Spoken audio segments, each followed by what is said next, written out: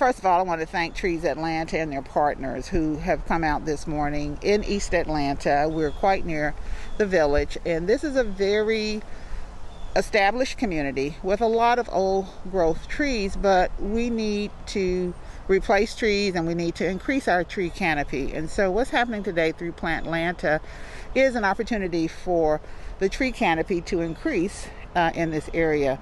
We're planting trees in the public right-of-way, and I'm so happy that Trees Atlanta is not only going to educate neighbors on the proper way to plant trees and to take care of trees, but they're going to come back and continue to maintain them until they're strong enough for nature and for neighborhood volunteers to take over. Yeah, I'm out here with residents of Ponce Highland along with good folks at Trees Atlanta, planting trees here in the neighborhood, but also we're doing this all over the city, which is important to our tree canopy and continue to make our neighborhoods shady and lovely. So we're planting, I don't know, probably 50, 60 trees in a couple streets here, and it's great to see so many people out engaged in the neighborhood. I've been telling the folks out here today that they're poets, because one of my favorite quotes about trees is from the poet Khalil Gibran, who said, trees are the poems that the earth writes upon the sky. And so everyone today is planting a tree that will one day be a backdrop on the sky when we look up. And so we're all a little bit doing our role to be poets today in Ponce Highland and across the city. We were surprised by the rain, I will tell you that. So we don't have to add the water because Mother Nature provided the water for us today. It's raining and it's fine because trees love rain. So today, Council District 11, which is myself and our entire team, we're here planting 40 trees at Greenbrier Mill. And that's in partnership with Trees Atlanta.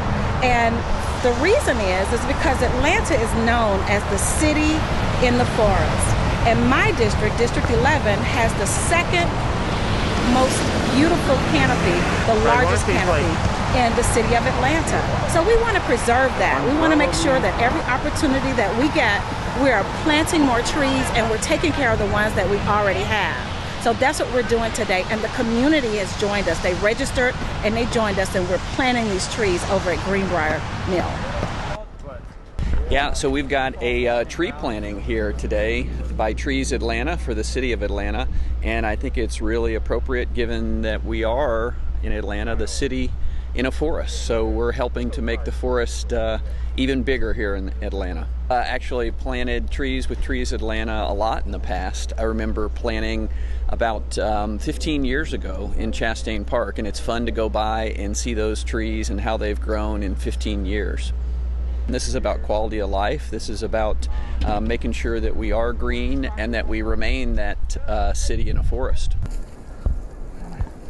At the end of today, we would have planted over 500 trees in the city of Atlanta, consisting of every single council district. We're here at Westview Cemetery along the M.L. King Jr. Drive corridor, and we are so happy that Trees Atlanta has chosen this spot, Westview Cemetery, to plant over 40 trees today.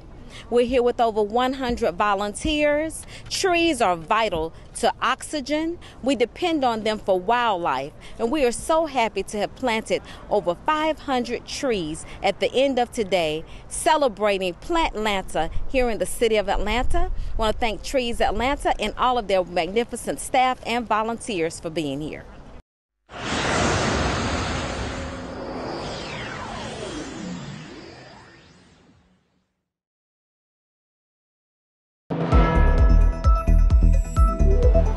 I'm Phyllis Jackson. Welcome to Stay at Home Connect. Coronavirus cases up now in every single state in the country, placing a major strain on our nation's hospitals and ICUs, as well as frontline medical staff. The CDC now projecting 30,000 additional deaths by Thanksgiving. Gwinnett County ranking second in the state for coronavirus cases. I caught up with Dr. Audrey Arona, the director of the Department of Public Health for Gwinnett, Rockdale, and Newton counties. We have seen an increase, a slight increase in the 14-day case rates and positivity. And so that does concern us, of course, but, the real message lies in what we have to do to stop that uptick right now. And I believe that a lot of it may just be due to COVID fatigue. We're just so tired of hearing about all this, but it could not be more important to continue the preventive messages that we know work and are the only things that we have at this stage to work against the spread of this virus. And that is social distance, wearing a mask, washing your hands, staying home when you're sick, staying away from other people who are sick, and of course get the flu shot this time of year so that we don't have that add on to our current situation. The median age for cases is 38. Dr. Arona says these numbers should remind us all that this is an incurable virus. There is no vaccine, and the only treatment available is for the most seriously ill patients. It has to be given intravenously during a hospitalization. As cases surge in Michigan, those who enjoy dinner or drink at an area restaurant or bar will need to leave more than a tip. Officials with the Michigan Department of Health and Human Services want their phone numbers. Patrons are required to provide the information for contact tracing in the event they are exposed to someone infected with coronavirus. Similar protocols have also been set up in New York State. Atlanta City Council member Marcy Collier Overstreet joins Invest Atlanta for the District 11 Small Business Lending webinar. That's a wrap. We'll see you on the next edition of Stay at Home Connect.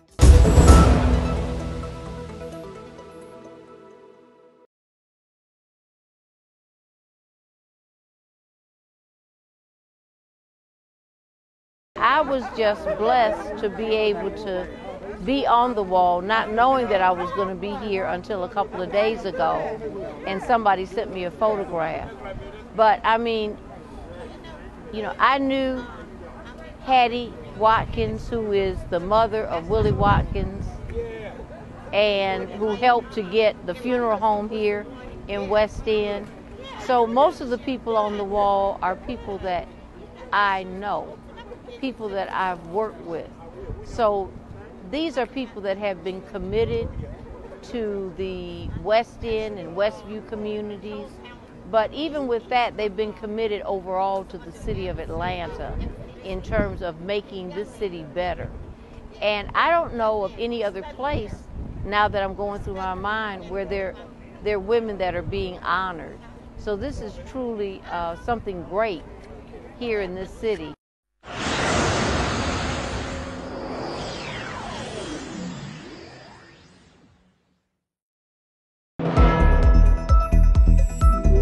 Since yesterday, we lost an additional 31 lives for a total of 9,418 deaths. These are people who started with us in 2020 and won't be with us at the Thanksgiving table. Her emotion resonating with a nation caught in the throes of this pandemic. Dr. Ngozi Ezike turning away from the cameras to gather her thoughts. Dr. Ezike took some time out to speak with me about that moment and the virus's impact on the state of Illinois. What touched you? What was specifically so significant about that reading during that time last week? You know, I wish there was a way to exactly pinpoint it and explain exactly where that came from. Obviously, this has been welling up for months and months and months. And so, you know, in retrospect, I guess I would say it's, you know, the culmination of all the things you talked about, the frustration, the anxiety, the pain, a little bit of anger, to be quite frank, just bubbling up to the surface at just a very public time. Wouldn't have ever wished for something like that to happen in such a public moment, but I'm just overwhelmed by the support and just everyone feeling like that cathartic release was for everyone, that we're all feeling the same. As colder temperatures descend upon the state, Dr. Ezike says Illinois is seeing steady increases in test positivity rates, hospitalizations, and deaths.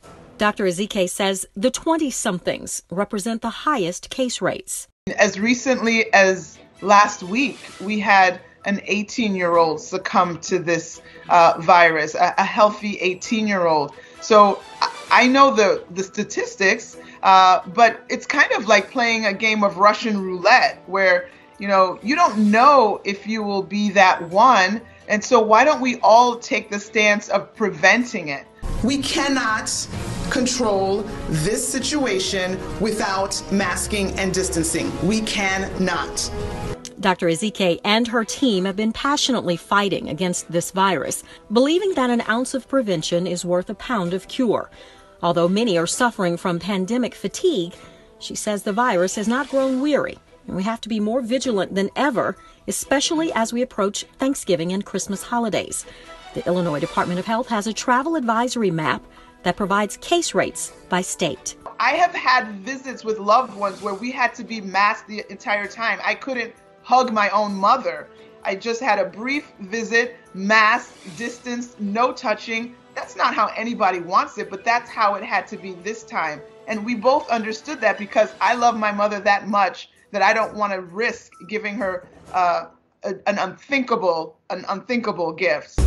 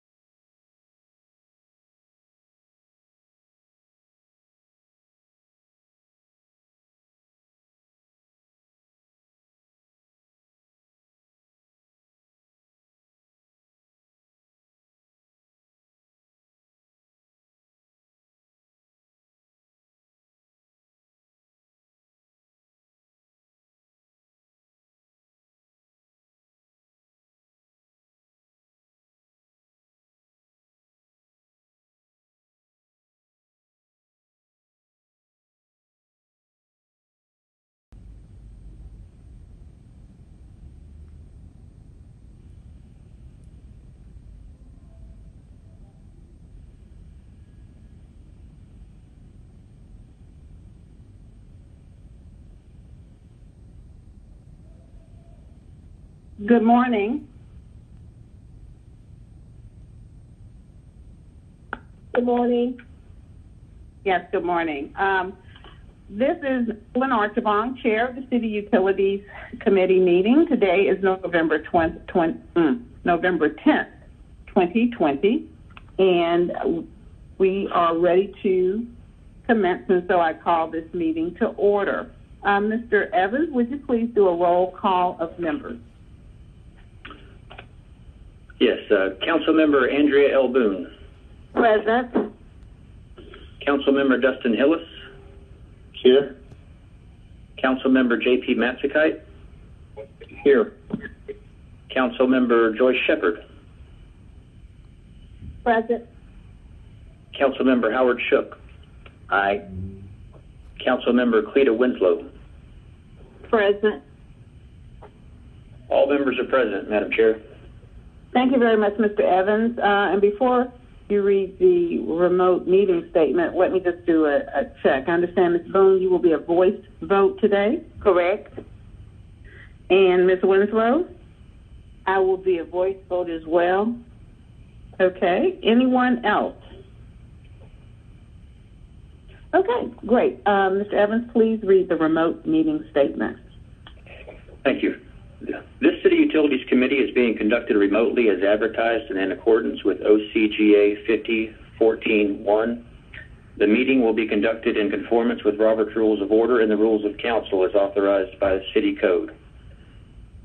The public may access the meeting by dialing 877-579-6743, conference ID 831-599-1256, which was noted on the Friday, November 6th public meeting notice. The public may also view the meeting on Channel 26, the Council's homepage at citycouncil.atlantagA.gov, the Council's YouTube channel, or the Council's Facebook and Twitter pages via @ATL Council. All presentations are available and on the Atlanta City Council City Utilities Committee presentation page. The agenda was published and made available Friday, November 6th via atlantacitygA.iqm2.com. Additionally, the public was able to submit comments via voicemail at 404-330-6057 between the hours of 4 and 7 p.m. on the day before this meeting. These comments will be played during the public comment portion of the meeting. All persons present on the remote council meeting conference bridge are requested to mute your phones and speakers. Additionally, speakers must be acknowledged by the presiding officer prior to speaking. Each council member is requested to open your Outlook email and minimize the screen. Amendments, substitutes, and informational documents have been distributed to the committee members beforehand. Thank you all in advance for your cooperation. All right, thank you, Mr. Evans, for reading that. Our next order of business is the adoption of the agenda. I understand we do not have any walk-in papers. Is that correct? That is correct. All right, so I will entertain a motion to adopt the agenda. So moved, Shook. Thank you. I'll second that. If there are no other unreadiness indicators, please open that vote.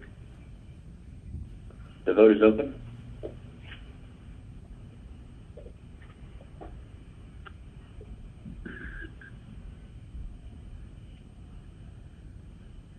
Ms. Winslow, how do you vote? In favor. Ms. Boone, how do you vote? Yes. All right. Thank you. Vote is closed. 7 yeas. All right, that's unanimous. Thank you very much. Next, a motion for the approval of the minutes, please. So moved, Shook. Thank you. I'll second that motion. If there's no unreadiness, please open the vote. The vote is open. Thank you. Ms. Boone, how do you vote? Yes. Thank you. Ms. Winslow, how do you vote? Yes. Yes. Thank you. The vote is closed. 7 yeas. Awesome. So the minutes stand approved. Next, under Section F, public comment. Mr. Evans, do we have any public comment? We do. We have about 33 minutes of public comment. All right. Please commence that process of playing those messages. My name is David Holder, and I live in the Mechanicsville community. I am a voter. I am calling because I'm concerned that the city remove key languages from the post-development stormwater ordinance that currently incentivizes green infrastructure and requires the extended detention of stormwater by developers.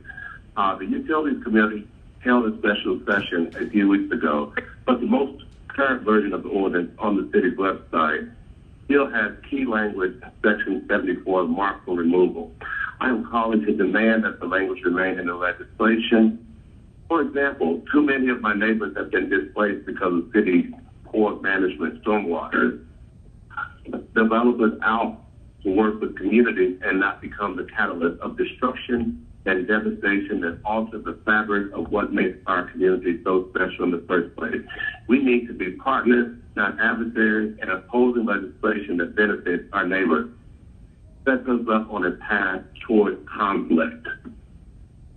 With the climate change and global warming, extreme storm events will be more common, making our need to capture runoff much more urgent. We're experiencing more frequent, longer-lasting, and heavier rain events at the same time that we're experiencing more development, meaning more stormwater runoff. We need legislation that recognizes this reality. By removing the requirement, this just ensures that developers need to meet the bare minimum standards as defined by the state. Removing this section leaves things at the status quo at the state level, and it doesn't account for the fact that many of our issues stem from an aging city combined sewer system, overburdened in current storms, expected to get worse with more time, with more adverse weather due to climate change. Because of this, I'm asking you to ensure that the extended detention language that has been marked for deletion from Section 74 of the Post-Development Stormwater Ordinance remains with no change. Again, my name is David Holder. I am a resident, a long-term resident of the Mechanicsville community, and I am a voter. Thank you. My name is Jacqueline Echols, Board President of South River Watershed Alliance. You, as I am, should be infuriated by the ploy being used by developers to once again have things their way by pitting the needs of one community against that of another. Their game is self-serving, hypocritical, and has been played over and over again in Atlanta with amazing success, which is in large part why this strategy is used today. It is time, no, it is way past the time for the city's leadership, mayor and council alike, to say no. Enough is enough.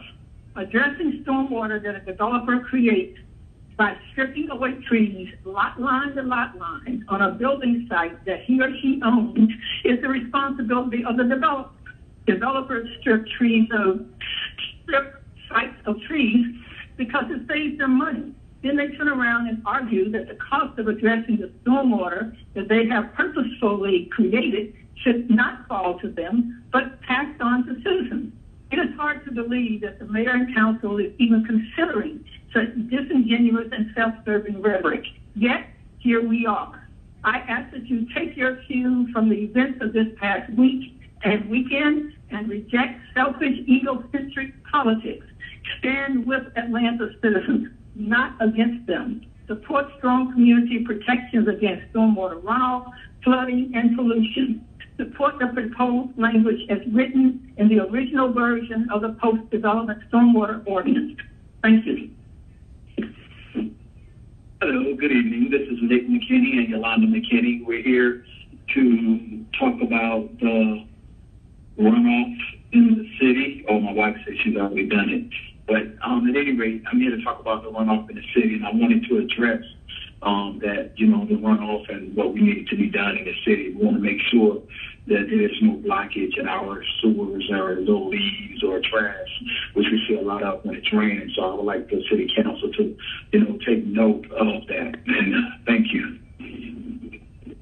Hello, my name is Jason Dozier, and I live in the Mechanicsville community. And I also am the co-chair for the Trishman Creek Community Stewardship Council, and I'm a voter. And I'm calling because I'm concerned that the city will remove key language from the Post-Development Stormwater Ordinance that right now incentivizes green infrastructure and requires the extended detention of stormwater by developers. And the Utilities Committee held a special working session a few weeks ago, but the most current version of the ordinance on the city's website still has key language in Section 74 marked for removal, and I'm calling to demand that language remain in the legislation. Too many of my neighbors have been displaced because of the city's poor management of stormwater, and I've personally seen how families have lost everything because of the amount of damage and disruption caused to their lives. Atlanta City Council is responsible for protecting the public health and environmental health of Atlanta citizens, and failure to support this legislation is a failure to support Atlantans, in my opinion. And while climate change and global warming, extreme storm events, they're all more common and they all are making our need to capture runoff much more urgent. And we are experiencing more frequent, longer-lasting, and heavier rain events at the same time that we're experiencing more development, which means more stormwater runoff. And so we need legislation that recognizes this reality. Developers ought to work with our communities and not become the catalyst of destruction and devastation that alter the fabric of what makes our community so special in the first place. I recognize that the Council of Quality Growth and other members of the development community have reached out to you to tell you why this is a bad idea. They are wrong. Here's why. First, while upfront construction costs are higher, aggressive retention standards can result in savings through reduced operating and maintenance costs. Two, retaining stormwater and incorporating other green infrastructure practices saves money because they can reduce or eliminate the need for other required water infrastructure. And three, not implementing these changes can increase insurance premiums, which disproportionately impacts vulnerable renters and homeowners. And four, displacement is expensive too. And so you may have heard messages like this earlier, and there's a reason for that. Our neighbors, our residents, our business owners, members of the clergy, we all feel that the city should be aggressive in addressing flooding. And because of this, I'm asking you to ensure that the extended detention language that has been marked for deletion from Section 74 of the ordinance remains with no changes. Thank you so much, and thank you for your consideration. My name is Lee Clemens, and I live in Mechanicsville, and I'm a voter. I'm calling because I'm concerned that the city will remove key language from the post-development stormwater ordinance that currently incentivizes green infrastructure and requires the extended detention of stormwater by developers. The Utilities Committee had a special working session a few weeks ago, but the most current version of the ordinance on the city's website still has key language in Section 774 marked for removal. I'm calling to demand that this language remain in the legislation. Too many of my neighbors have been displaced because of the city's poor management of stormwater. Because of this, I'm asking you to ensure the extended detention language that has been marked for deletion from Section 74 of the Post-Development Stormwater Ordinance remains with no changes. Thank you. Hello, my name is Makisha Roby, and I live in the Pittsburgh community, and I am a voter. And I'm calling because I'm concerned that the city will be removing key language from the Post-Development Stormwater Ordinance that currently incentivizes green infrastructure and requires the extended detention of stormwater by developers. The Utilities Committee had a special working session a few weeks ago, but the most current version of the ordinance on the city website still has key language in Section 74 marked for removal. And I'm calling to demand that that language remain in the legislation. My house in the Pittsburgh neighborhood floods during big storms, and I don't want to lose my home. My property floods.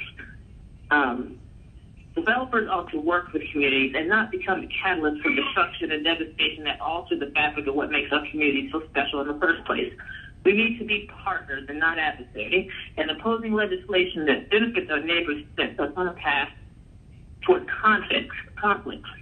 This unchecked development creates long-term structural loss and liabilities for the city, which means we risk losing the residents, institutions, culture, and talent that make the city what it is due to the effects of displacement. Atlanta's existing ordinance has led us to become a leader in the state for how we've addressed localized flooding and water quality concerns for stormwater runoff as a world-class city, and we must lead nationally as well. So because of all of this, I am asking you to ensure that the extended detention language that has been marked for deletion from Section 74 of the Post-Development Stormwater Ordinance remain with no changes. Thank you so much. Woody, we understand that the department desires to incorporate additional regulations that exceed the requirements of the Metropolitan North Water Planning District and MS4 requirements. However, there needs to be a further review of how those proposed regulations will impact the cost to all residential development, particularly if the standards would make it financially infeasible to build affordable housing developments. With that said, we respectfully request at this time the Department of Watershed only make the necessary revisions to the Post-Development Stormwater Ordinance required to adhere to the Metropolitan North Georgia Water Planning District Model Ordinance due by the end of 2020 in order to meet the requirements for the city's MS4 permit. And Table 2, any additional changes for now, pending additional stakeholder involvement and delivery of impact data. Thank you for listening to us.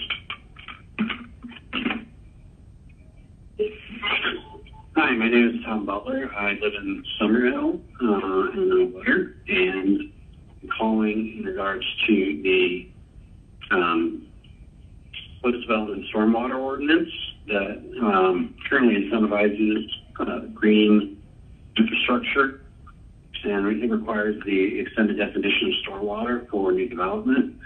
As someone who lives in Summerhill, I'm more than aware of the flooding that occurred with very heavy rain, and this new development will only exacerbate that flooding if this language is not kept in the ordinance. I would strongly urge you to keep the language as it is in the original version. Again, my name is Tom Butler. I live in Summerhill. Thank you. Cody, Woody, we respectfully request at this time that the Department of Watershed only make the necessary revisions to the post-development stormwater ordinance required to adhere to the Metropolitan North Georgia Water Planning Department District's modal. Hold on.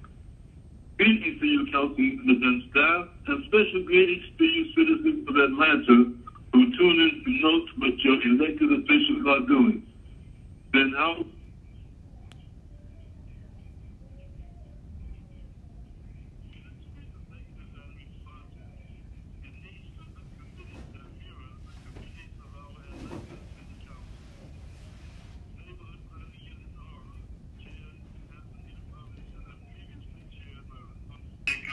And by Corliss Flair.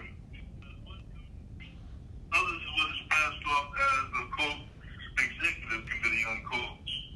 That one committee is the Land Use and Zoning Committee, perennially chaired by Vanessa Scott, which boasts that one of its members was Sherry Williams. That duo manages to keep their meetings secret and their minutes unavailable to the public. Absent on the NPUR agenda meeting was this Wednesdays, but any discussion at all about the 1% municipal option sales tax that was promoted by the Department of Watershed Management. One would think that NPUR would want to keep its citizens informed about how that tax money for the $4 billion Clean Water Atlanta program is being distributed. So when can the NPUR citizens expect to hear from you about this watershed management money, NPUR 9? You Antonita Robinson, you Corliss Flair, you Ricardo Jacobs, you Annette L. Scott, you Alvin White, you Allison Hathaway, you Sherry Williams, and you NPUR 9 cohorts and supporters. Hi, my name is Kim Shorter, and I am a representative from Neighborhood Planning Unit B from the Buckhead Council of Neighborhoods. I chair the Water and Utilities Committee from the Tuxedo Park Civic Association, and also I am a water engineer as a professional. And I'm calling about the new stormwater ordinance, and I wanted to applaud the Watershed Management Department for a thoughtful review of the ordinance. I think a lot of the changes that are included in the ordinance are very positive and will help protect communities from flooding issues that we're experiencing as the city continues to grow and develop. I think requiring larger development properties to fully comply with the Stormwater Management Manual is an excellent step towards, again, preventing flood mitigation damages to downstream properties. I think that integrating the arborist into the site development process by requiring a tree survey on these properties is also a very important addition, as well as the retaining wall language, especially in regards to single-family residential properties.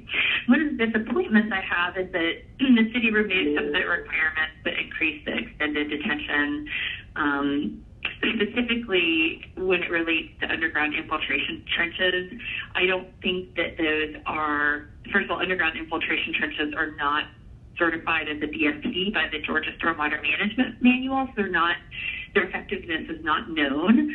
I recognize that additional extended detention requirements are not going to be required at this point, but I hope the ordinance can be amended in order to include a task force that would look at the effectiveness of underground infiltration and other underground stormwater management strategies to determine whether these really are protecting downstream and upstream property owners as we think that they are, and look at whether expanding the extended detention requirements would help better protect existing structures. I think, we know we're going to redevelop and develop more, but we need to do so in a way that doesn't damage the existing property owners that surround new development projects. So again, I applaud the ordinance move and would like to suggest that the ordinance be revised in order to, or amended in order to create a multidisciplinary committee that would evaluate the underground infiltration and specifically the extended detention requirements and whether those are appropriate for those type structures and whether those underground detention facilities really help protect the environment. Thank you for your consideration. Hi, I'm Aviva Hoffner-Martin, and I'm 10 years old, and I wanted to tell you how my friend's neighborhood is flooding, and I want that to stop. I've been to many meetings that have learned all about how streets and basements are being flooded with sewage. I would like to ask you to make changes to the city stormwater ordinance to fix the problem for all the people that are having this. Thank you so much for making this happen. Hello, my name is Jenny Hoffner, and I work for American Rivers, and have been working in the Entrenchment Creek community since 2013. I'm with the Entrenchment Creek Stormwater Management Task Force, and we are a task force made up of local community leaders, nonprofit, public, and private developers in the Entrenchment Creek headwaters in the neighborhoods of Summerhill, Peoplestown, Pittsburgh, and Mechanicsville. We have been working together for nearly 3 years to develop a plan for finally addressing the flooding and combined sewer spills in the headwaters that present risks to the community, risks to health, quality of life, and safety. In the plan that we've recently developed, we recommend a stormwater policy for the city that requires developers, public and private, to all incorporate extended detention in order to address the flooding and combined sewer spills. I'm calling to ask that the City Council add back the deleted language on extended detention. This language was included to address the type of flooding that we have in Entrenchment Creek, and it will also benefit many other communities that are flooding and anticipate flooding more often with climate change and more frequent and intense storms. The moment is now.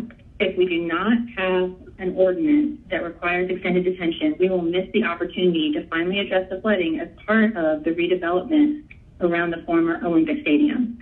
This would be truly an environmental and climate injustice. I appreciate your consideration and hope you will see fit to add back the language on extended detention and finally address the flooding and combined sewer spills in the Entrenchment Creek headwaters and other communities around the city. Thank you. Hi, this is Maya McPherson, and I live in Mechanicsville neighborhood, and I am a voter. I'm calling because I'm concerned that the city will remove key language from the post-development stormwater ordinance. It currently incentivizes green infrastructure and requires the extended detention of stormwater for developers. I was in a special working session a few weeks ago. The current version of the city website still has key language in Section 7 marked for removal. I'm calling to demand that language remains in the legislation. The street that I live on currently is dealing with a stormwater runoff issue. There is a giant sinkhole, and further down the street there is a obvious leakage. Atlanta City Council is responsible for protecting public health and environmental health of Atlanta citizens, and failure to support the legislation is failure to support Atlanta's people of Atlanta. Because of this, I'm asking you to ensure that the extended detention language that has been marked for deletion from Section 74 of the Post-Development Stormwater Ordinance remains with no changes. Thank you. All right. My name is Samantha Terry, and I live in Mechanicsville, and I am a voter. And I am calling because I am concerned that the city will remove key language from the post-development stormwater ordinance that currently incentivizes green infrastructure and requires the extended detention of stormwater by developers. The Utilities Committee held a special working session a few weeks ago, but the most current version of the ordinance on the city's website still has key language in Section 74 marked for removal. I am calling to demand that the language remain in the legislation. I was driving home during a storm and I was trapped on the downtown connector because the drains were backed up and the highways were flooded. I don't want that to happen again to either myself or a loved one. Developers ought to work with communities and not become the catalyst of destruction and devastation that alter the fabric of what makes our communities so special in the first place. We need to be partners, not adversaries, and opposing legislation that benefits our neighbors sets us on the path toward conflict. Keeping the requirement will be a huge boon in helping to address water pressure issues caused by shorter, high-intensity storms. This requirement would also help address back-to-back storm events, which can cause flooding for multiple days.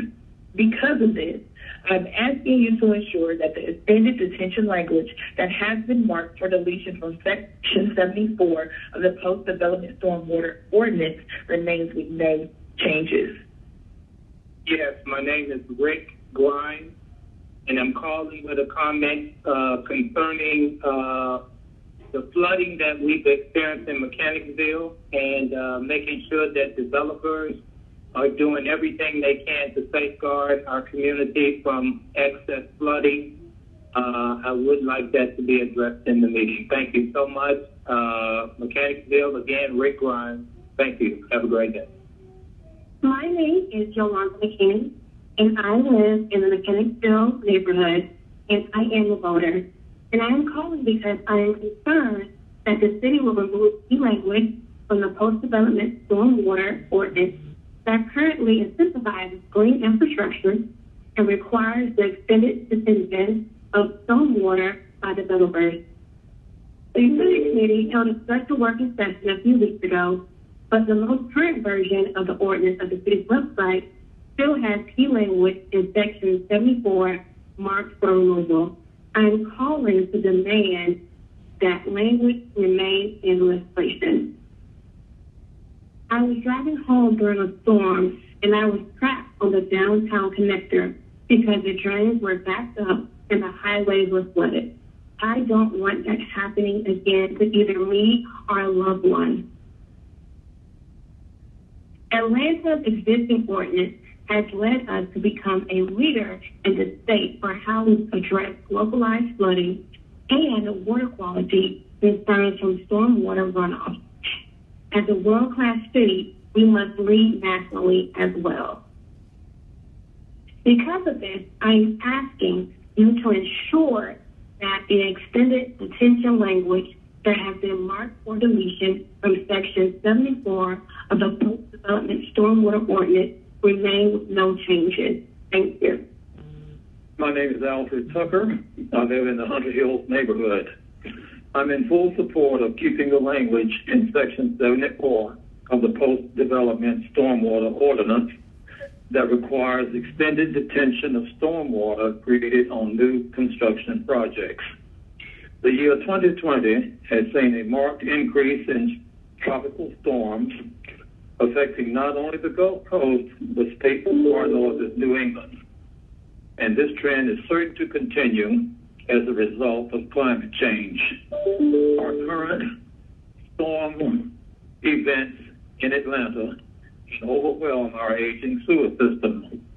Consider the toll on public health that increased storm activity will have if post-development stormwater runoff is not stringently addressed.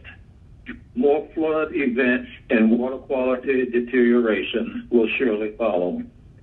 Developers can help make a difference by using green infrastructure in their projects. I am asking you to restore the language in Section 74 that provides the incentive for developers to do this. Hi, my name is Jeremy Dyer, and I'm calling in regards to the proposed new stormwater law. I've worked on stormwater and green infrastructure issues in Atlanta for 5 years alongside the Department of Watershed Management. First as an employee with American Rivers, and now as a volunteer with the Entrenchment Creek Community Stewardship Council. I'm calling to reiterate the importance of reinstating the extended detention requirement that was recently redlined from Section 74 of the proposed ordinance. At first, we were thrilled with the new stormwater ordinance that would have had the ability to right significant environmental injustices across Atlanta and build a more beautiful and sustainable city for all residents. However, the last-minute changes that were proposed on Monday, October 5th, make this new ordinance a weak and ineffective law. Specifically, I'm referring to the changes to the extended detention requirements that were removed from Section 74-513. Without this mechanism for enforcement, the new ordinance would have little to no effect on how Atlanta grows into the future. But today, we stand at yet another crossroads. Will developers be held accountable for the externalities of their profiteering? Will Atlanta confront its racist history and pass a law that supports the disenfranchised? Shouldn't be a difficult decision, because in this case, the option that supports the disenfranchised is also the option that's best for the city. Please add the extended detention requirement back into the law, and you will be helping ensure a green and clean city for all, and it will keep Atlanta on the path toward becoming a world-class city. Please do not hesitate to reach out with any questions. I can be reached anytime at 828-989-9023. Thank you, Jeremy. My name is Sarah Ledford, and I live in Peoplestown, and I am a voter. I'm calling because I am concerned the city will remove key language from the post-development stormwater ordinance that currently incentivizes green infrastructure and requires the extended detention of stormwater by developers. The Utilities Commission held a special working session a few weeks ago, but the most current version of the ordinance on the city's website still has key language in Section 74 marked for removal. I'm calling to demand that the language remain in this legislation. Living in the Peoplestown neighborhood, all I have to do is drive around after a storm to see how many of my neighbors' houses have been flooded due to the city's poor management of stormwater. By removing the stormwater extended detention requirement, this just ensures the developers need to meet the bare minimum standards as defined by the state.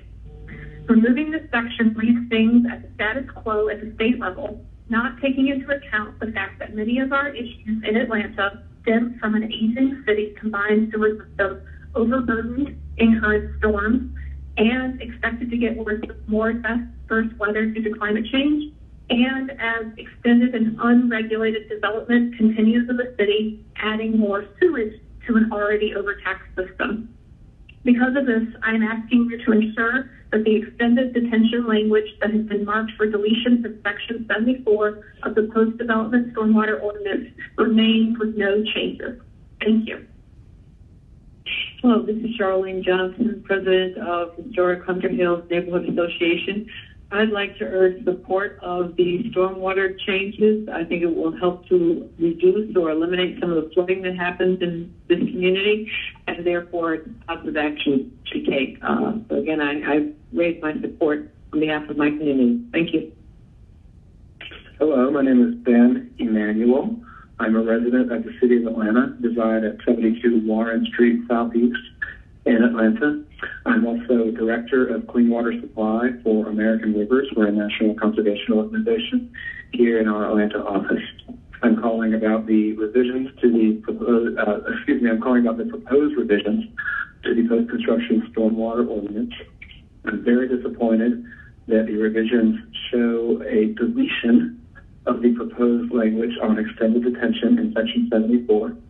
The language that had been drafted earlier this year on extended detention in Section 74 of the proposed revisions would provide a very important backstop to ensure that developers, public and private, throughout the city pursue green infrastructure to the extent possible, even in heavily developed areas.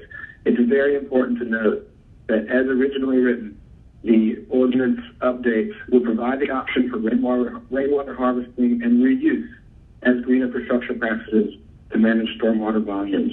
There is almost no reason why developers can't use those practices, even in heavily developed areas, to manage stormwater in concert with green infrastructure practices as described in the ordinance. it is critically important that City Council restore the language in Section 74 requiring expended attention for development that cannot use green infrastructure to meet the runoff reduction requirements. Thank you very much. Madam Chair, Archie Baum, and distinguished council members, my name is Kimberly Steele, the Senior Policy Analyst with the Council for Quality Growth. The Council for Quality Growth is a nonprofit trade association representing a growth and development industry with the Metro Atlanta region. The Council has appreciated the opportunity to engage with Interim Commissioner Browning and city officials and members of the Utilities Committee on the proposed revisions to the Post-Development Stormwater Management Ordinance. We respectfully request that at this time, the city only make the necessary revisions to the Post-Development Stormwater Ordinance required to adhere to Metropolitan North Georgia Water Planning District's model ordinance and to meet the requirements for the city's MS4 permit. We recommend tabling any additional regulations for now to allow for further review and additional stakeholder involvement. Now, our organization recognizes the city is grappling with long-term flooding issues that continue to impact the quality of life of thousands of residents within the city of Atlanta due to aging infrastructure and increased economic development. We want to ensure the city adopts an updated ordinance that balances those needs of the city while and improving the quality of life for the entire city. Now, with the adoption of the revised post-development stormwater ordinance, the city should adopt a reasonable vesting schedule for residential and commercial developers who have already invested in the city but have not accounted for the financial burden of new regulatory changes for a new or redevelopment project in the city. We suggest that any project all this stuff today. Oh, God. New committee, but then the somebody's got to have damn PhD for the adoption day. 3, file for any zoning, ridiculous, including rezoning various special sections. This is one piece of legislation. Adoption date. One piece. Permit, including land. I ain't got nothing else to do, but I do. I got something else to do. Post-development stormwater management ordinance. Crazy. We recommend for the City Utilities Committee to codify a grandfather provision into the ordinance. We appreciate the opportunity to engage with Interim Commissioner Browning, city officials, and members of the Utilities Committee in regards to the update for the post-development stormwater ordinance. We ask that city leadership only enacts the necessary revisions to meet the end of the year deadline, as well as adopt a grandfathering provision. And we look forward to within the city of Atlanta. Thank you. That concludes public comment.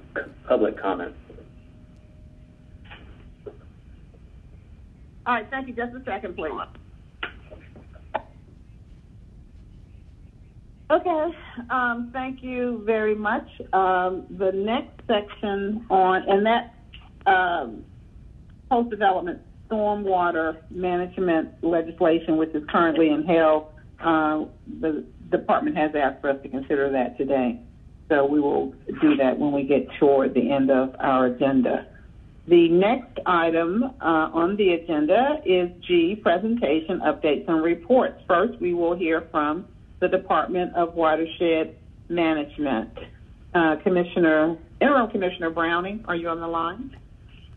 Yes, ma'am. Good morning, Madam Chair and members of the City Utilities Committee. Can you hear me? Good morning. Yes. Good morning. All right. Thank you for allowing me the opportunity to update you on GWM's progress during first quarter of fiscal year 21. I recognize we have a full agenda this morning, so I'll try to be cognizant of time and we'll hit the high notes. So slide 2 illustrates the current departmental organizational chart. We've added 2 new members to our leadership team. We have a new Director of Communications, Cherie Rawls, and a new Director of Policy and Intergovernmental Affairs, Lolita Jackson, that has joined us. We're excited to have them aboard and to provide leadership under 2 very key areas within the department. Slide 3 is a recap of CUC 2020 goals. I'll be providing updates on those noted in dark text and we'll plan to provide updates for the remaining that are shaded in gray at the next scheduled update. And I would also appreciate your feedback regarding setting 2021 goals. Slide 4 highlights the department's progress by the numbers relating to our core services and functions for the reporting period. Meanwhile, slide 5, this information was highlighted during the last quarterly update and details DWM's modified operational strategy. Again, DWM identified mission essential functions in March of this year for the utility and developed a continuity of operations plan for each office. Again, the key objective was to maintain continuity of operations to meet permit requirements and address emergency maintenance issues during in the event of a shortage of essential staff due to impacts of the pandemic. Thankfully, the department, we're continuing to not experience any shortages in essential staff and have been able to maintain a sufficient operational posture to deliver essential services. Currently, we have roughly between 500 to 550 employees that are teleworking and about 993 that have been deemed mission critical and are reporting on a daily basis. Similarly, I'd like to note that we've resumed meetings for the technical panel for repair and buffer virtually. That resumed on October 21st. And the panel is currently meeting on a biweekly basis to catch up on workload. Meanwhile, the Water Sewer Appeals Board is scheduled to resume meetings virtually next month. Slide 6 details DWM pandemic response. To date, DWM has experienced 53 positive cases. A continuing top priority is to ensure that our workforce has the proper measures to perform essential functions in a safe and protective manner. We've conducted over 68,000 non-invasive temperature screenings at 14 locations. We offered on-site testing for essential employees during the months of August, September, and October. And to date, DWM has expended roughly $1.6 million for the purchase of COVID-related PPEs.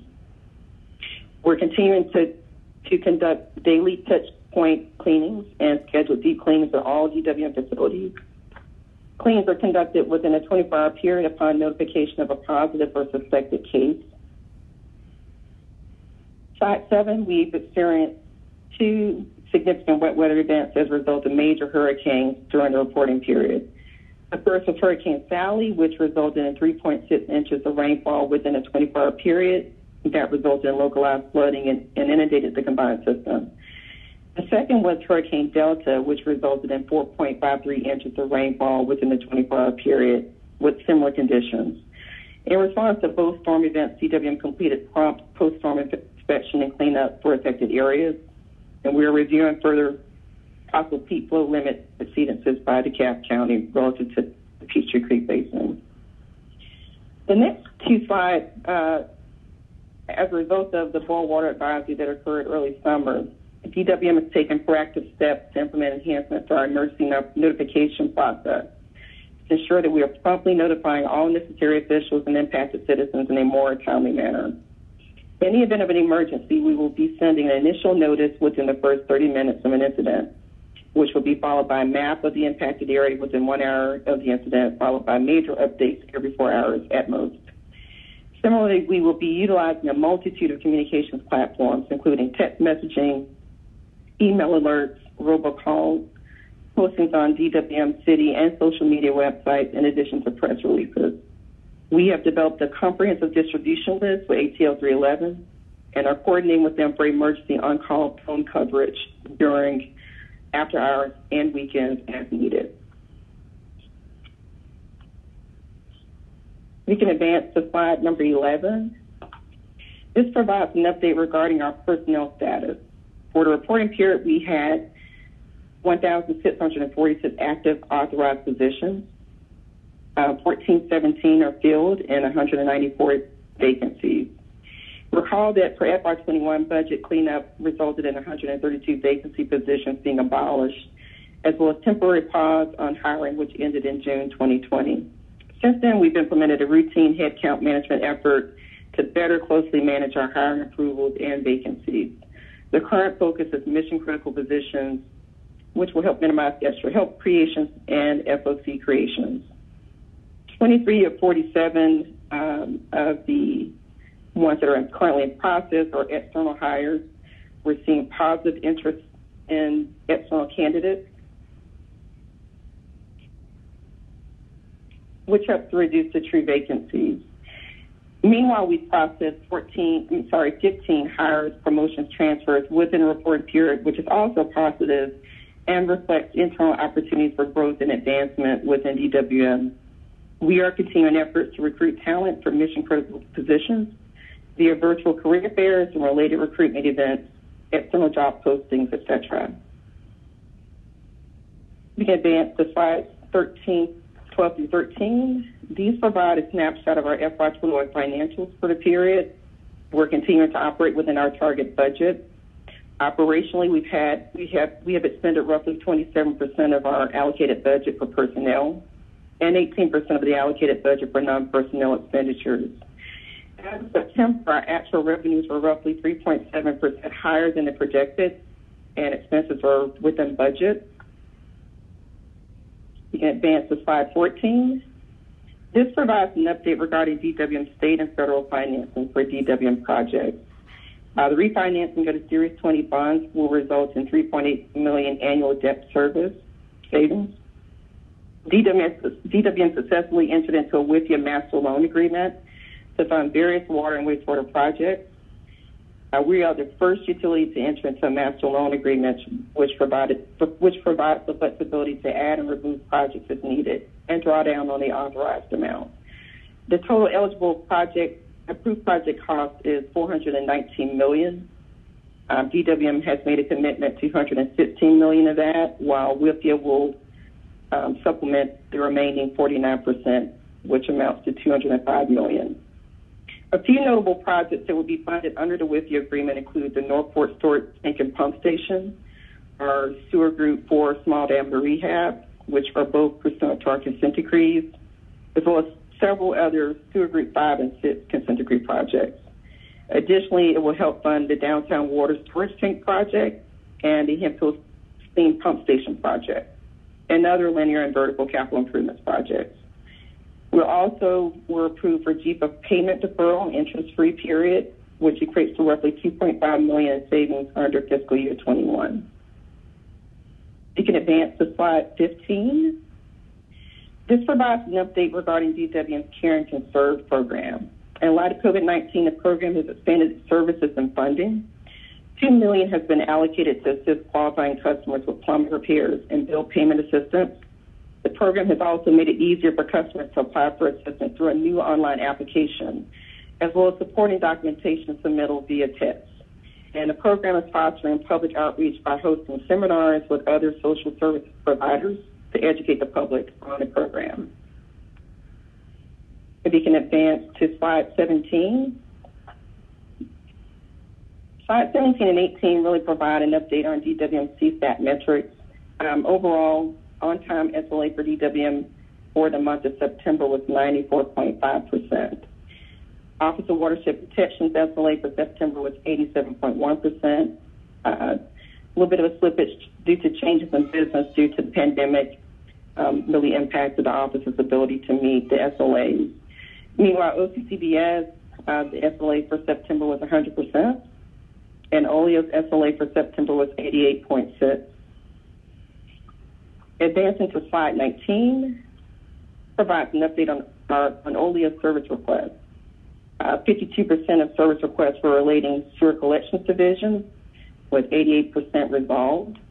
Meanwhile, 48% of service requests were relating water distribution division, with 86% resolved.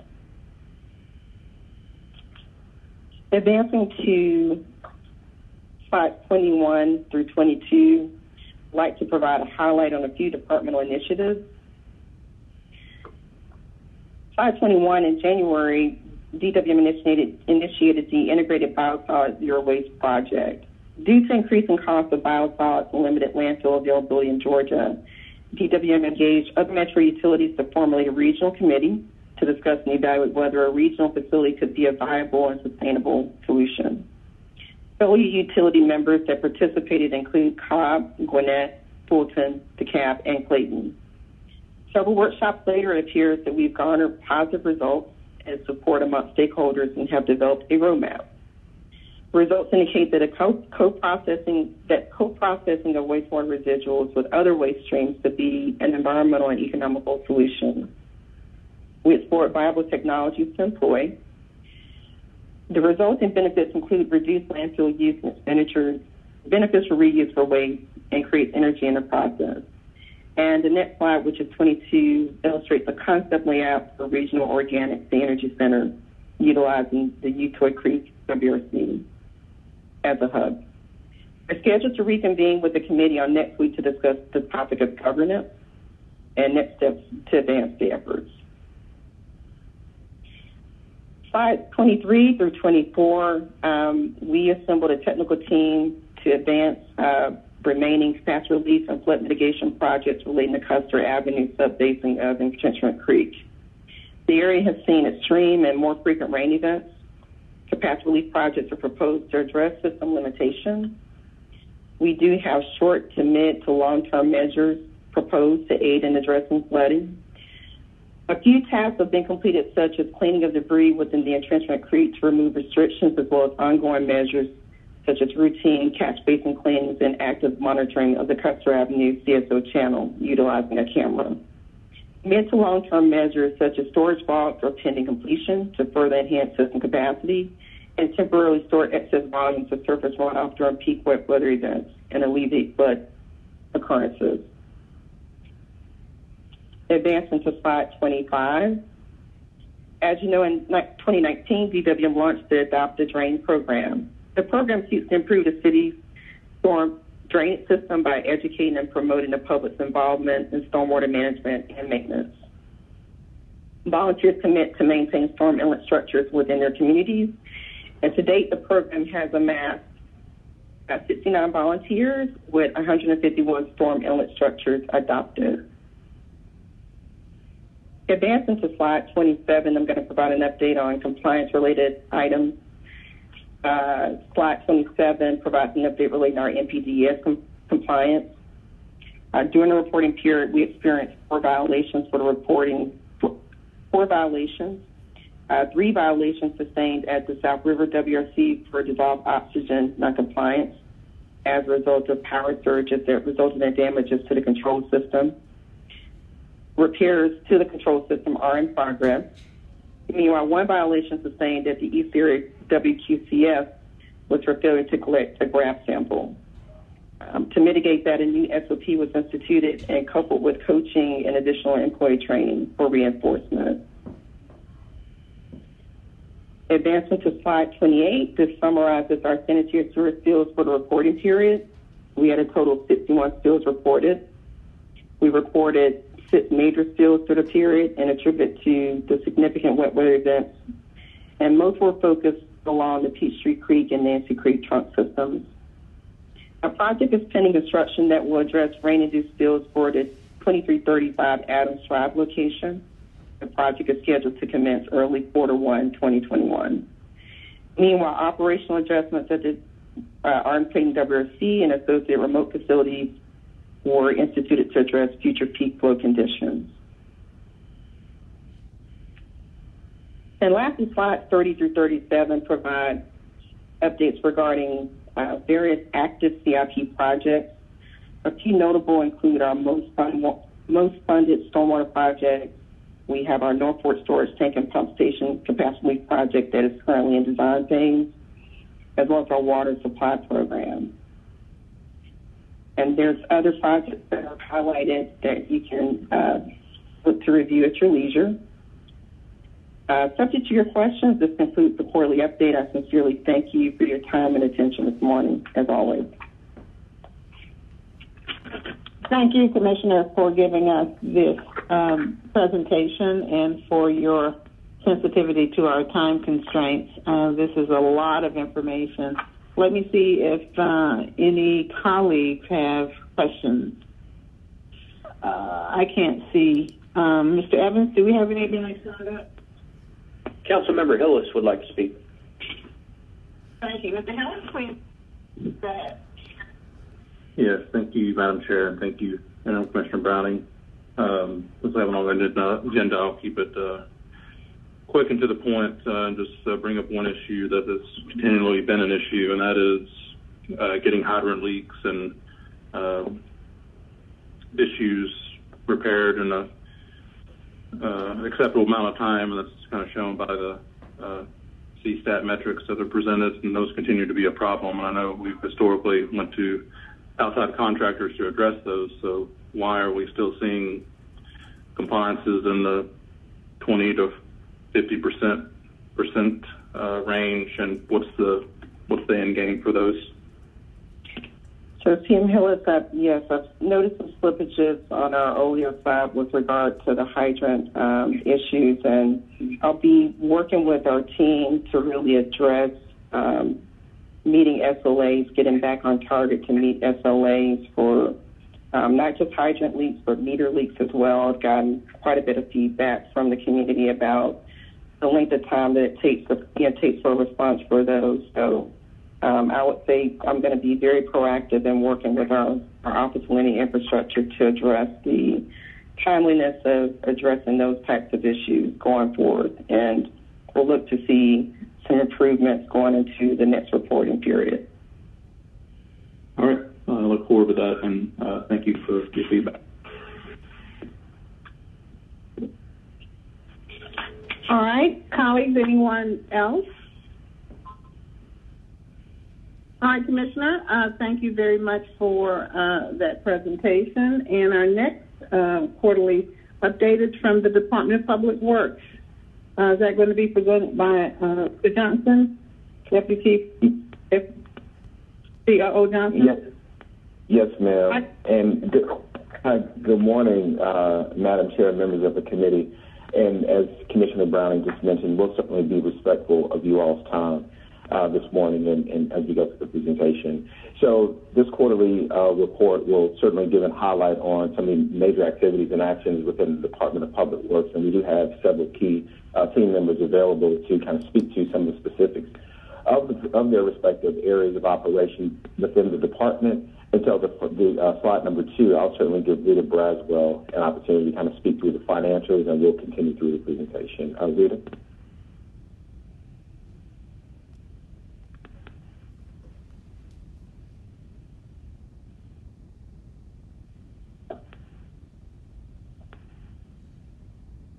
All right, well, it sounds like Rita may be on mute, but I'll go ahead and continue forward.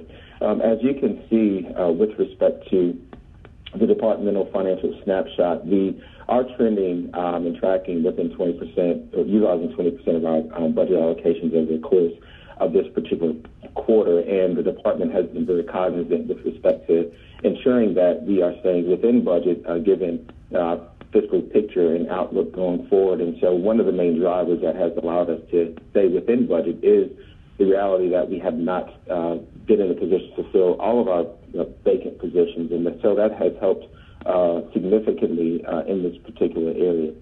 With respect to FY21, the Q1 COVID pandemic response expenses, on the bottom section, you'll see the Office of Solid Waste Services. On the contract labor line item, you can see that we've expended about $82,000 on labor as well as supplies, and the same for Office and Fleet Services. You'll certainly see where we've expended approximately just over $61,000 in labor, as well as just over $4,000 for supplies. And I did get a note that, Rita, are you on the line? Would you like to go ahead and speak to this item? I am. I was unmuted, and you stated it perfectly. Okay, sounds good. All right, sounds good. Well, we'll go ahead and move forward to the next slide, number 3. As you can see, this is pretty much giving a specific breakdown on how and where those expenditures have been utilized. And as you may be able to make the correlation that you see that the expenses are broken down by many of the calls that we tend to get when there is someone that has tested positive for COVID. And so we've outlined here where those specific locations are and the costs associated with those particular items. one of the key individuals on our team, Kelly Glockenberg, she's been very instrumental in ensuring that, one, we're following all the respective protocols from the emergency preparedness and management standpoint, but also she's really leaned very heavily on identifying ways in which we can utilize and identify cost-saving and proactive measures. And I'll give her an opportunity to kind of speak specifically to those items. Kelly, are you on the line if you're ready?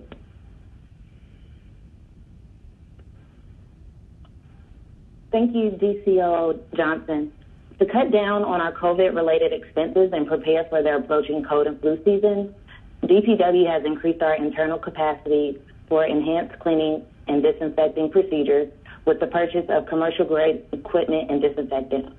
We conducted two training sessions and 2 live demonstrations with 38 personnel participating, where we trained our personnel on proper use of the equipment, our enhanced cleaning and disinfecting procedures, and PPE usage. Currently, the enhanced cleaning procedures have already been implemented at our fleet service locations. They occur on a weekly rotation for 8 fleet shops and facilities. Solid waste services will begin implementation when their equipment arrives. Next slide, please. To highlight a few aspects of our continued COVID-19 safety practices, in addition to the weekly enhanced cleaning and disinfecting, we've implemented a no mask, no service policy at our fleet and yard debris processing facilities that provide services to other departments and visitors. We've increased the signage at those locations as well, just as a reminder of the mask guidelines. We continue to conduct our daily health screenings, which include temperature checks at our facilities. And we continue to update our processes while we monitor the latest data and public health guidance and modify our approach accordingly. Thank you, council members. Thank you. And next slide, please. So one of the key initiatives that you all, I'm sure, have heard a lot about and have utilized in staff resources is Operation Clean Sweep. And this falls under the Fix It Atlanta umbrella. And as some of the marketing material and just communication that you have seen, this is truly the administration's approach to trying to get a much better handle on what we've seen over the course of COVID to address cleanliness and beautification in and throughout the city. And we heard you all loud and clear with respect to, I believe Councilmember Winslow said to us, you can't use COVID as an excuse anymore. We've got to do better. And I think one of the things that we've been able to do with respect to Operation Clean Sweep is lean very heavily on the resources, the internal resources that we have as a city.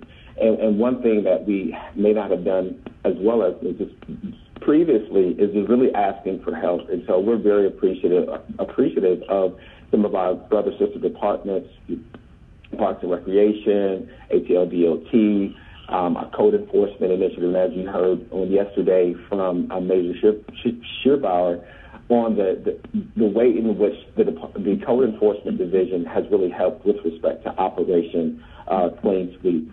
On the right side of the slide, you'll see a weekly dashboard, and it really just highlights, and this is our internal sort of tracking mechanism that we use to sort of track what this campaign has done, what have we accomplished over the course of this period of time.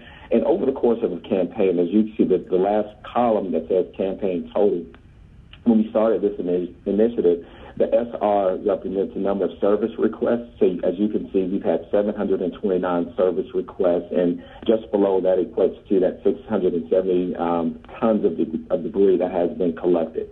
With respect to delittering and cutting, as you can see, we've cut just over 45 miles of right-of-way and delittered that amount of right-of-way over the course of this period of time. And on the bulk collection side, as you all can see, we've collected just over nearly 2,500 tons of debris on the bulk collection side. And finally, on the illegal sign removals, those are areas that we've certainly highlighted through this initiative, and I've been very appreciative to have conversations with many of you as it relates to Operation Clean Sweep and trying to get a much better handle on this effort.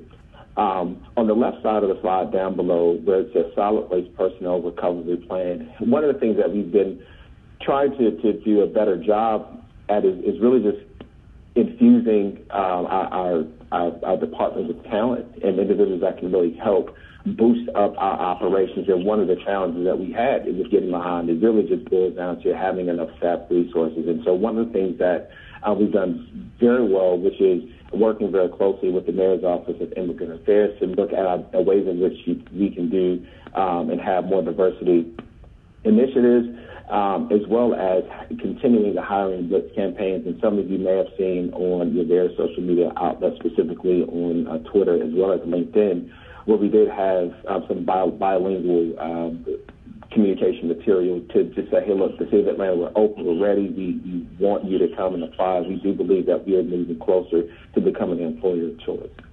Next slide, please. Here you will just see some of the before and after pictures of what we've been able to accomplish during this time. And this work is just a combination of not just the Department of Public Works, but some of the other departments that have leaned in and helped us during this time. Next slide, please. And so on slide number 7, what you'll see are some of the performance metrics that you all kind of see on a regular basis and how we're tracking. With respect to the service, the upper left quadrant, that first quadrant, that solid waste service tonnage, you'll see where we've been trending with respect to the garbage recycling and trimmings and yard trimmings, the number of tonnages that we've been able to accumulate over this period of time, which has remained relatively consistent to a degree. On the upper right-hand quadrant at the top, we were showing some of the missed collections. Obviously, there are areas in which we can improve and we need to improve, and we're working hard to do that with the infusion of employees coming into the organization, which will help significantly. Down below, the one area that we still have struggled with a little bit here recently on the yard trimming side, while we've been able to go back and pick up areas that we may have missed on the scheduled day, one of the things that did hurt us a bit over the last 2 weeks, our crews have been assisting with some of the tree removal work that's been performed all across the city and having upwards of 500 or so, nearly 500 trees that have fallen in throughout the city. That's something that we certainly recognize we were going to see a dip on, but going forward, we anticipate being able to get a much better handle on. But going back from July to October, we have seen marked improvement. We're certainly working hard to improve in those areas. And the last two areas with respect to safety events and bin delivery, continuing down the path of trying to make sure we're doing everything that we can do to ensure the highest level of service, and we're meeting expectations, but we certainly strive to exceed in all these categories. Next slide, please. The next slide, which I'll allow Kitty Greenlee to speak to this particular slide, are some of the community engagement opportunities and actions that we've seen, and during the most recent town hall that we had, Kanika did have an opportunity to speak to some of these items, but I will allow her the opportunity to speak specifically to some of the community engagement activities that have occurred over this quarter. Kanika, I'll turn it over to you. Thank you, DCO Johnson. Good morning, members of the committee. I just wanted to say that in June, we resumed our community cleanup event.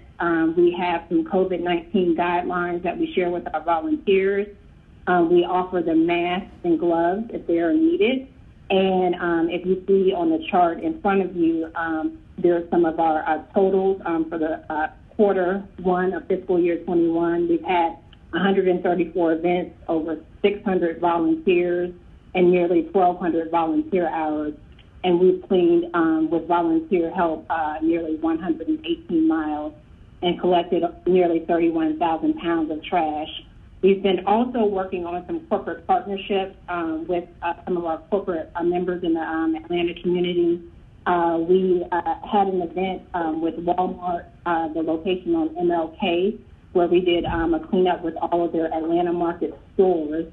And as a result of that, they want to continue engaging in the partnership. And we have a pending $5,000 grant from Walmart where we'll use them to install trash and litter receptacles in that Vine City area and community. We also are continuing to work with a grant that was funded through Coca-Cola and is managed by the Recycling Partnership. If you recall, that grant was to improve recycling in the city of Atlanta, $3.1 million dedicated to household recycling. We did a round of feet on the streets, which is recycling audits, and we concluded that work in January 2020. We were scheduled to go back out in March, and then due to COVID, we pulled that back. So we are now looking at opportunities and ways on how we're going to spend the remainder of those grant funds. We're a year and a half into a 3-year commitment for that grant. We've also had a cleanup in historic Collier Heights that partnered with several council members. And then we've done several right-of-way receptacle installations in downtown and West End, and we have several pending. That's probably one of the top requests that we get is for trash cans installations in the city. And we've done some speaking engagements here in Georgia and nationally. Great. Thank you so much, Kamika. And so we'll move forward to the next slide. So here these are simply data points that show some of our service levels that we performed over this quarter in our fleet services division. And so as you can see, we're continuing to process and perform maintenance, preventative maintenance, repairs, and that sort of thing. One of the key initiatives that we've certainly been looking at is the identification of ways in which we can improve the turnaround time from the time vehicles come into the facility to the time that they leave. That's been one of the areas of opportunities that we've heard about over this period of time that would really make our operation maybe run a little bit smoother just from an external departmental perspective when they come to bring their vehicles. But there are some things that we can certainly do better on and we can improve upon to ensure that we're meeting especially our customers, our internal customers' expectations. Next slide, please.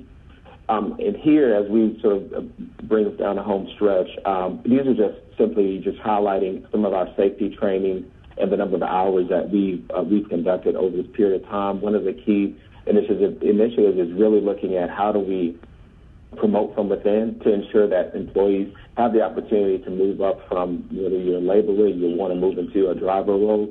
And as you can see, the CDL, the one area that I'm really, really proud of is that CDL employee training hours, because those are truly, some of our key,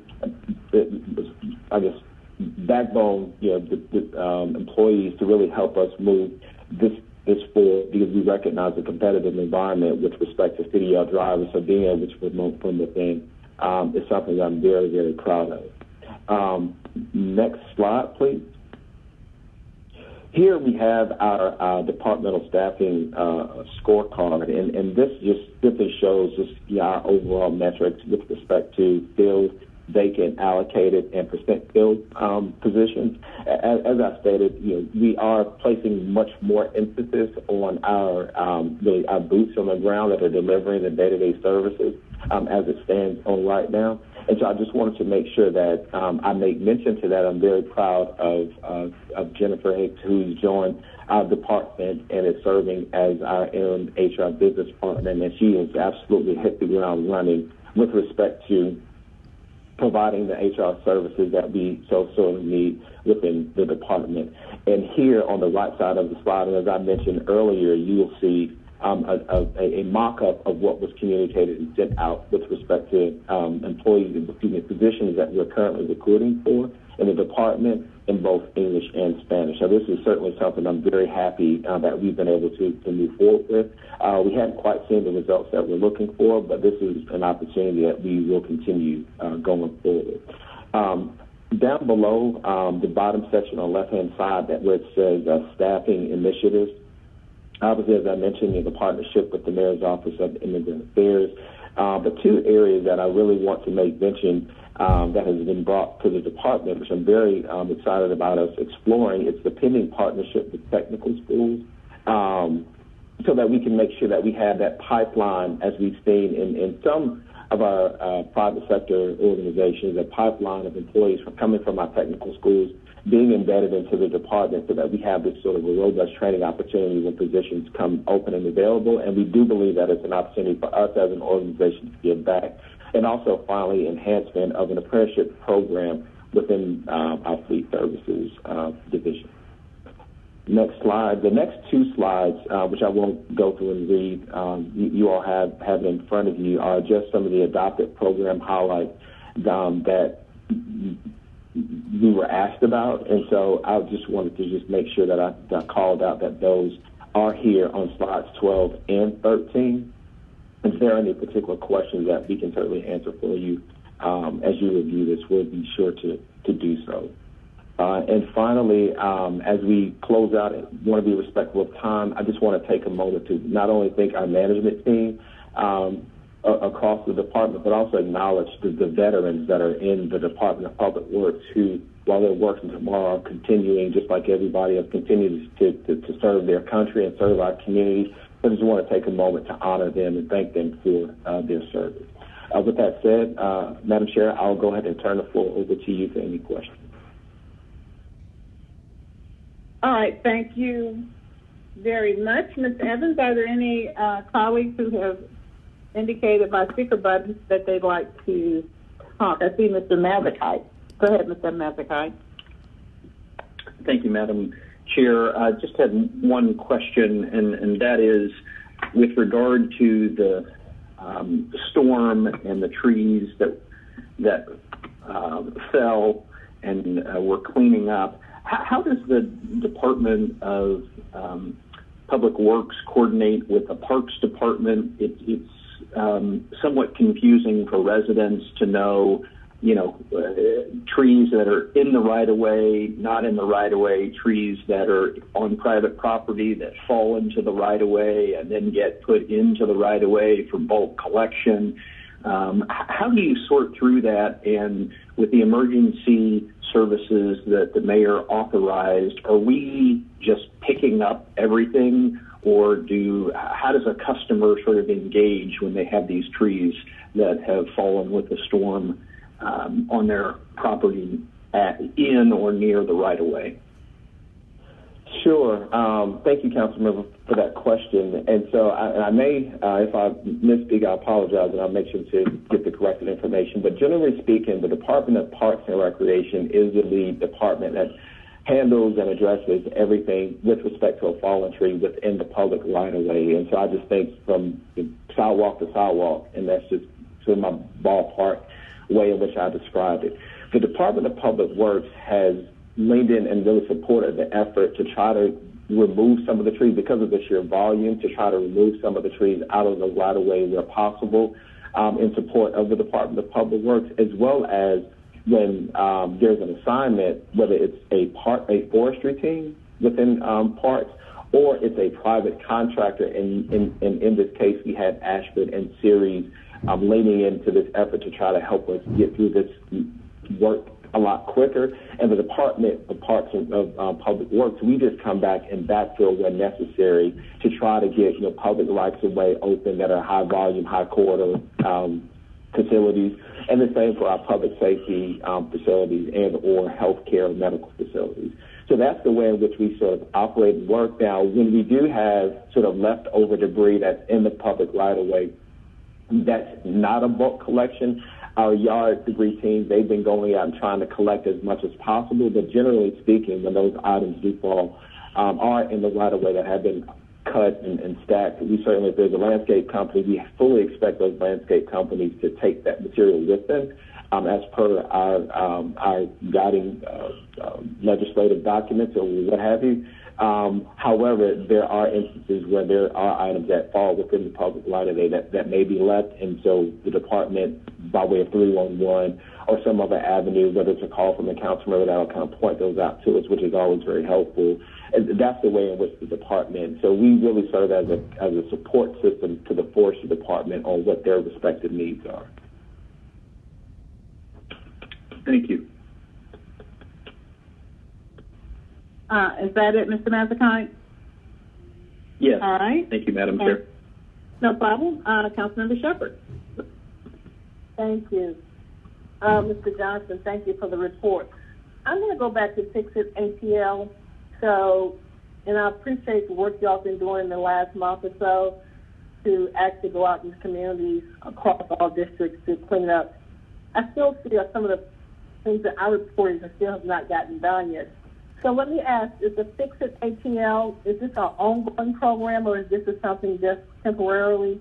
And in terms of, and I know the last report we had, we talked about fleet officers and right-of-way cutting was in quadrants of the city, and at one point they were over in the south side of my district.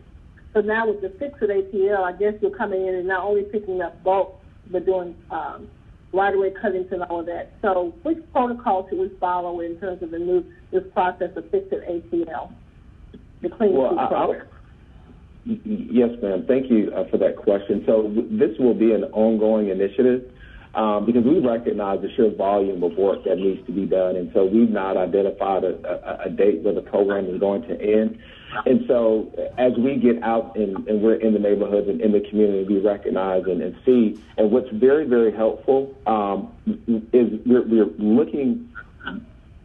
We're taking the approach of using our work order management system to guide the work that's being done. So when you called us and we were able to put information in on locations that need to be addressed, we'll load those into our work order management system. And quite candidly, sometimes we do have duplications and sometimes we may have missed it. And it sounds like what you just described and what you just described and said, hey, look, I called this in and it hasn't been done yet. That's an opportunity for us to go back out and make sure we address that immediately. And so at the end of the day, I'd love to reach out to you directly, or we could just talk through those and make sure we hit those particular items as soon as possible. Okay. And the bulk pickup now, I know at one point we were behind on bulk collection. Again, based on this, we're still on a bulk schedule, and are we kind of up to date now in terms of trash collection? At one point, we changed it with COVID-19. Are we still back on the COVID-19 process? Have we caught up? That's my question. Have we caught up with bulk? Yes, I would definitely say we're as close to being caught up as we can possibly be, and I would dare say we are.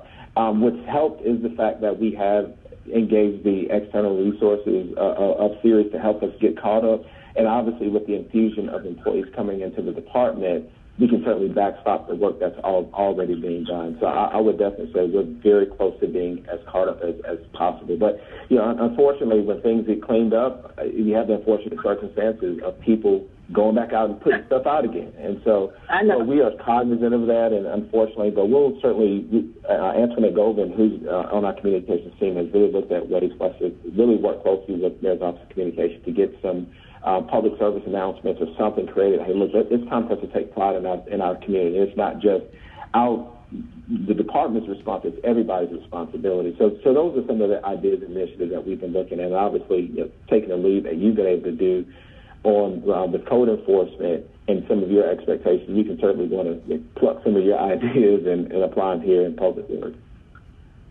All right. Thank you. Appreciate it. That's all, Madam Chair. All right, thank you. I don't see anyone else in the queue, so I have a couple myself. First, I wanted to commend Interim Commissioner Browning for following what I've recommended. I've been talking about this forever, which is when you do a quarterly update, we'd like to see an org chart, and so the first slide would be helpful to see who's in place in leadership and areas of responsibility. So I will reiterate that I would have liked to have seen that. And then secondly, the responsibilities of DPW have kind of piggybacking off of what Councilmember Mazzacante referenced. Sometimes there's confusion around what's an ATL-DOT responsibility and what's the DPW responsibility. It would be great to just have a slide that sort of clarifies that, because this will be put on our website. It'll be a reference guide for citizens, and so I would not miss an opportunity to do that, at least until we get more acclimated to the responsibilities. And so those are just a couple of comments. And thirdly, your picture on the front is cute. I wish they had on masks or they were social distance, but that's just my opinion. As it relates to, and I'm not letting you talk, right? And that's on purpose. As it relates, because I know you hear me, as it relates to street sweeping, and thank you for participating in the District 5 town hall a week or so ago. And a follow-up question that came from that is related to street sweeping, and it's again something that I've been concerned about. A number of my colleagues have as well, and that is how can we make the street sweeping more effective? And that's around increased notice to the public that sweeping is happening every day. And then we need to do, you know, and I lived in Minnesota. I mean, they would tow your car if you were in the way. They made sure that they got the street services done in a way that the folk who lived there knew that there was a penalty for obstructing. And so you park on one side of the street versus another side of the street, given advance notice, and it allows for a more complete sweeping of the street to really happen. And so I'd like to see more in the way of strategies in place to make sure that we give better, longer advance notice, and that there be some incentive, if not a penalty, for not removing vehicles and other obstructions from the street curb when we're in fact doing the street sweeping. If you'd like to react to that, I'm open to hearing that.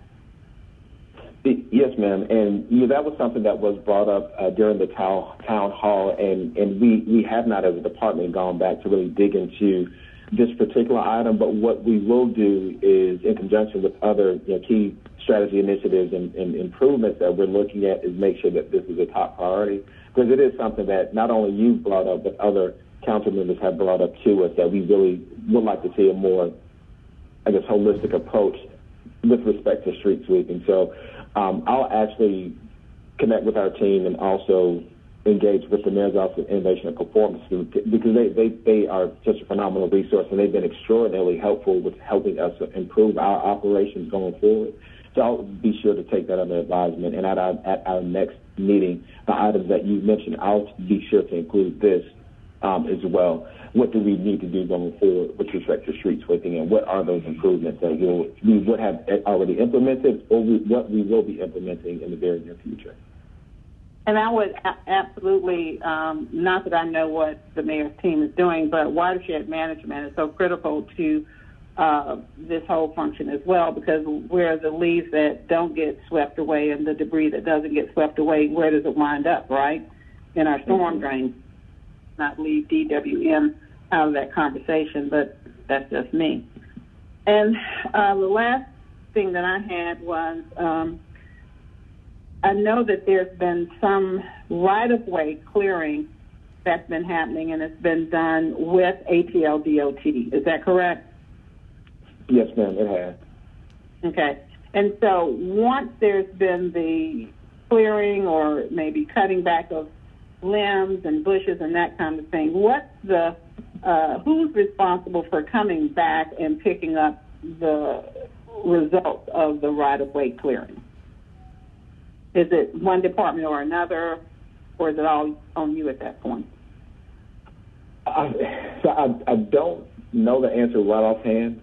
With respect, generally speaking, once those rights-of-way are cleared by the DPW team, it is the expectation of our folks, once we cut it, we got it piled up, we go back and pick it up.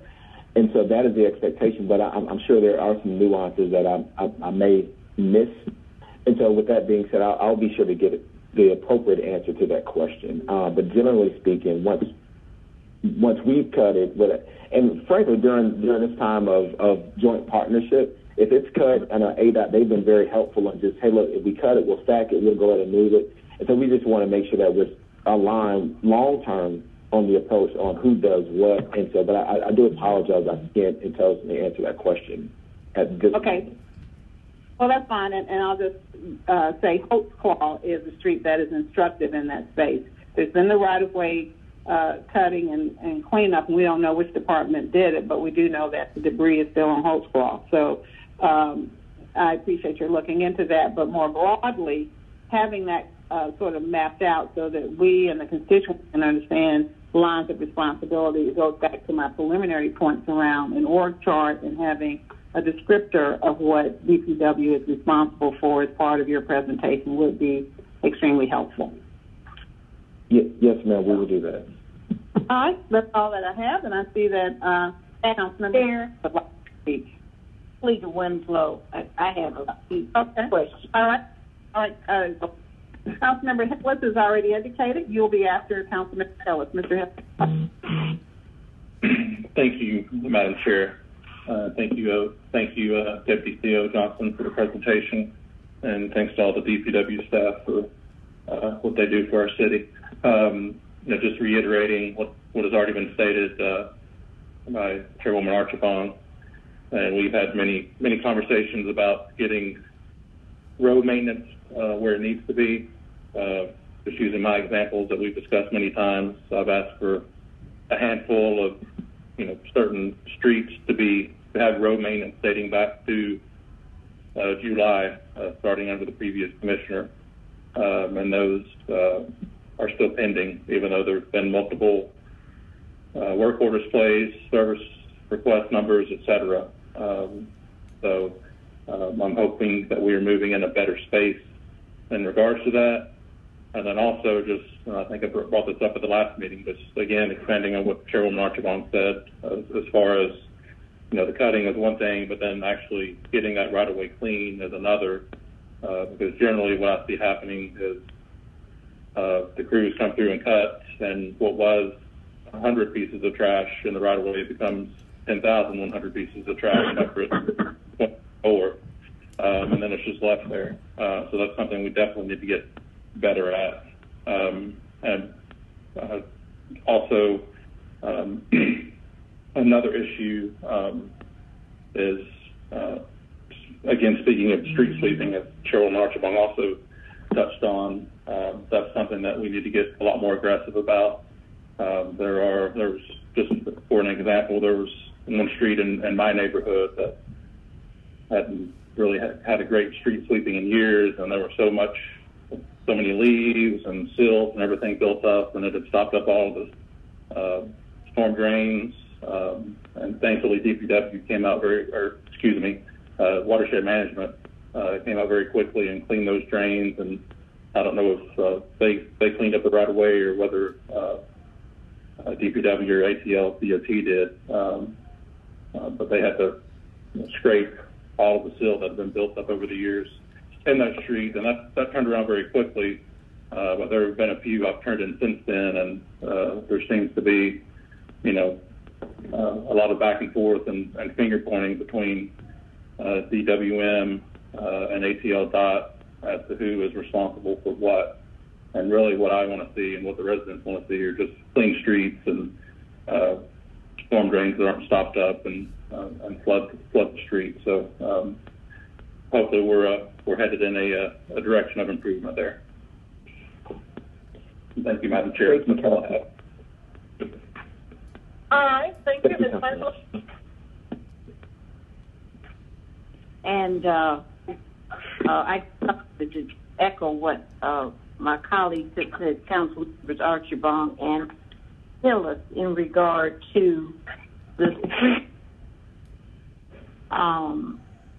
because a lot of what's on the side of the road, it could be handled by the if it was done more frequently.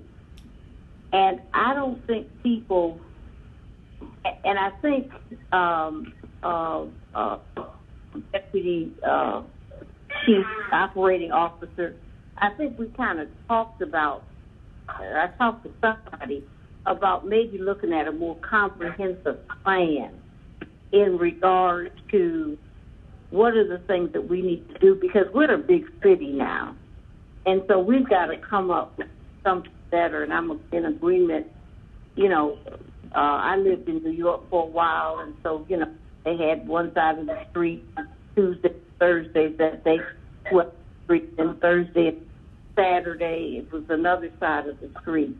So we've got to come up with something, because that's going to help with some flood in the streets that's taking place. Because we've got so much debris going down into our catch basin systems, okay, and it's clogging it up at some point in time. And so that's something that you just got to look at. That's just long term. I mean, maybe it'll take a year to do a big study and looking at other cities, what needs to be done. At one time, we tried to get a storm water fee going, and that's been 15, 20 years ago, but I think somebody took us to court and we couldn't do it. But we know we need to have a maintenance plan, or we got to have something. So I'm not trying to lay all of this on your feet at one time. It's going to take a combination. I think maybe of transportation, UWM, and maybe public works coming together and working it out and bringing something. I did want to say that you may want to contact the Latin American Association, because you said reaching out to the Hispanic community. That's a wonderful organization, Latin American Association. I think they're on Buford High. Okay? And so they may be able to provide, some people who may want to apply. Mm-hmm. Okay. The other piece is, and I know we're going to be cleaning up over there on Pryor Street, right on the other side of Memorial Drive on this Thursday. So what I'm trying to find out, and I'm going to be there with you. I think Central Atlanta Progress is up there, and I think I'm trying to get Georgia Works.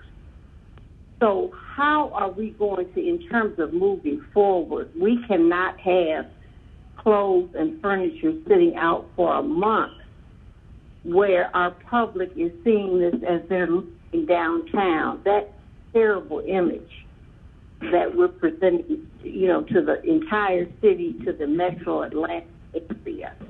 And I know you're inundated, so there's only so much you can do. So my question goes back to a comment I made a couple of weeks ago about, have we hired anybody or have we put out an RFP so we can get a company or two to help with some dumping that's going on? Or let me say this.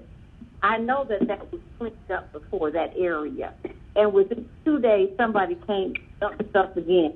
So let me commend the department for cleaning it up. But some people are actually bringing furniture into the city of. One of my staff persons saw somebody on Mitchell Street at midnight bringing furniture to homeless folks. Okay, I want people to stop doing that. Stop doing that. Take it to the Atlanta Furniture Bank.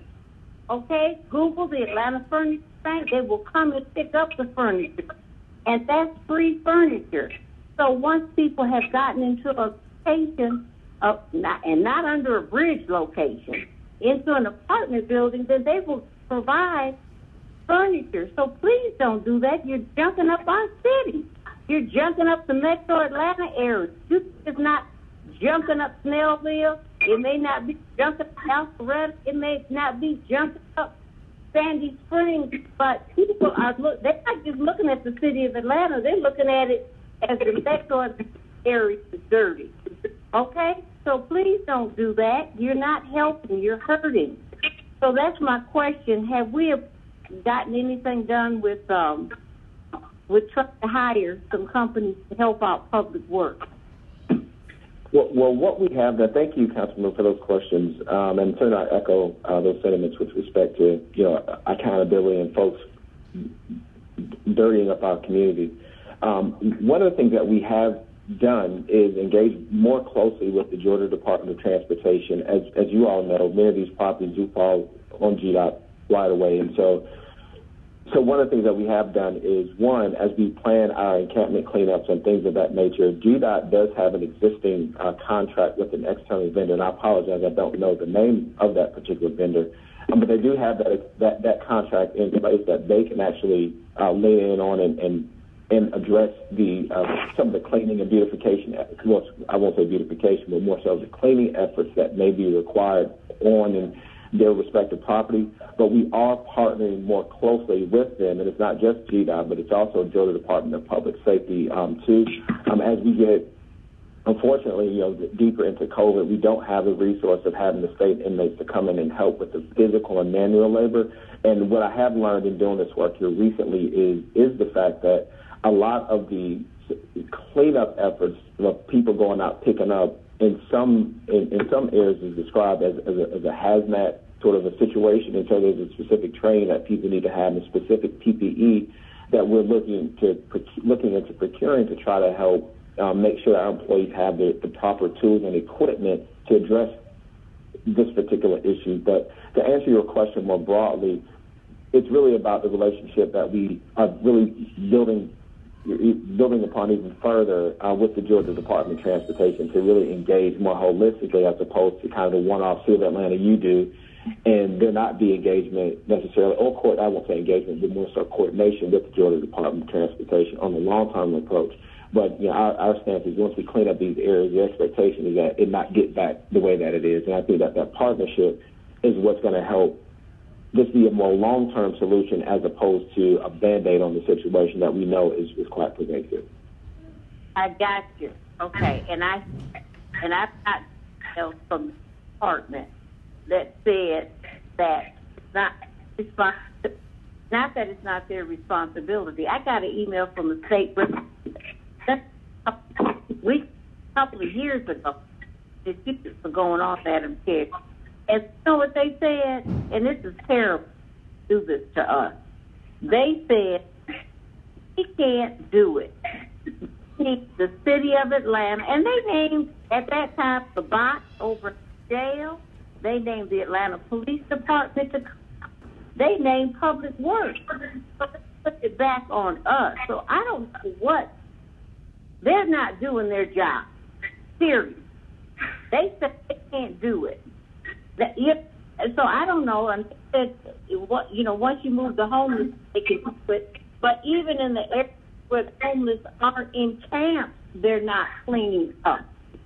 So I don't know how we rectify that, because it doesn't make the state of Georgia look better than it does the city of Atlanta. So if they think the state's looking good, they're not. I'm very upset about that. But this is an ongoing situation for years, okay? This is something too. So I guess I'm just a little frustrated. Nothing I can do about it today, but my question is, so then forget the State Department. In other areas where we need to, have we looked at hiring in private companies just temporarily when Public Works cannot handle the load? And if you don't have an answer for me today, it's okay. But I'm just saying, continue to look into that, because we're going to come into another problem. We just can't have our city looking like this. I definitely understand it. So, and to your point, I don't have an answer for that today, given the fact that we've been really trying to address, the issues that we see and we've been dealing with respect to engagement of private, contractors to address the right-of-way cutting and illegal dumping and bulk pickup. So that's been the primary area of focus. So that has been a focus. So no, man, we have not holistically looked into that, but it certainly is not lost on me or the leadership team on what the next steps need to be, and that's really long-term planning that we certainly need to start doing now. Okay, all right. Well, thank you for listening, and I don't mean to dump my garbage on you, top of you. Okay, I'll be out there Thursday, and I'll be out there to talk to you. Last question, Georgia, they do charge, but they have men that can help. 8 ways into, or do you want me to send you contact information? Yes, ma'am. That would be great. If you can send that contact information, that would be great. Okay.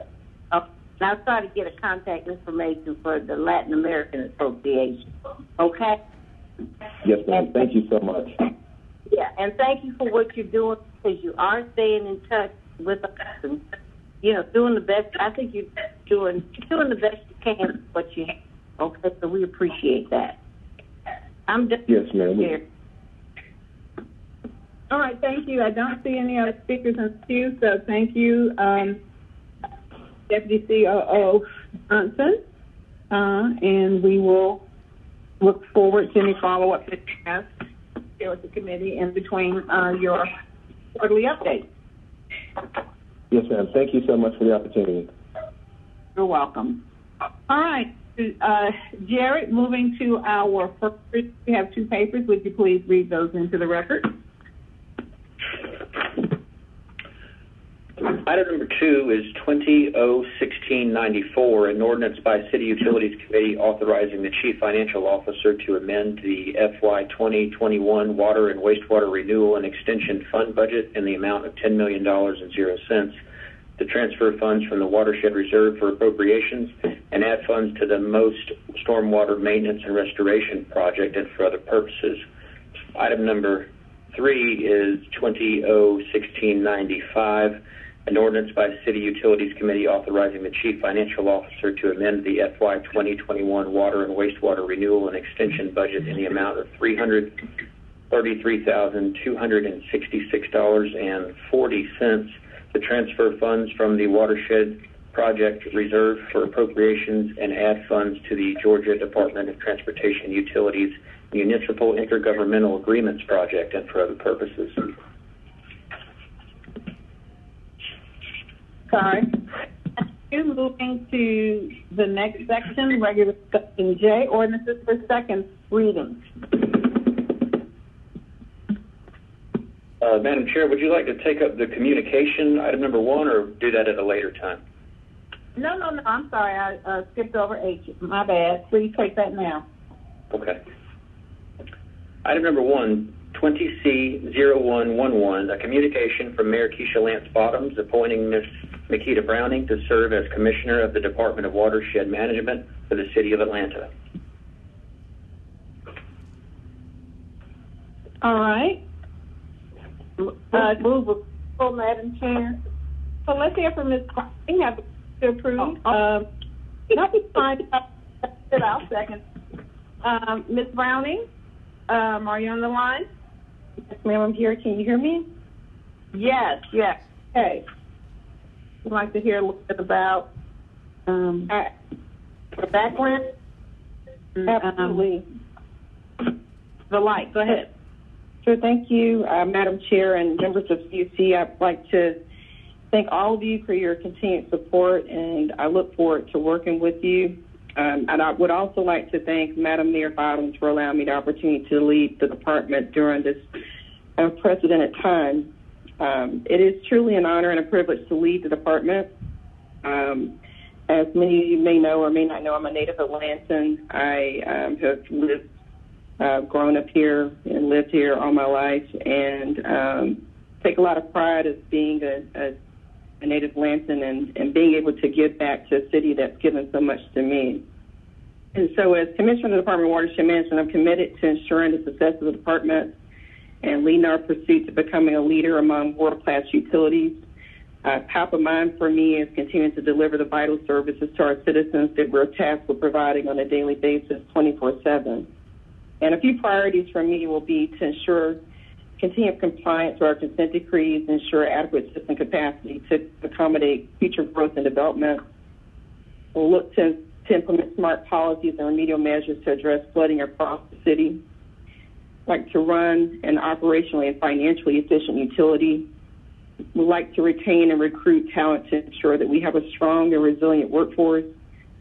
Looking to advance necessary CIP projects to ensure system resiliency and the long-term structural integrity of the collection and distribution, linear and vertical assets.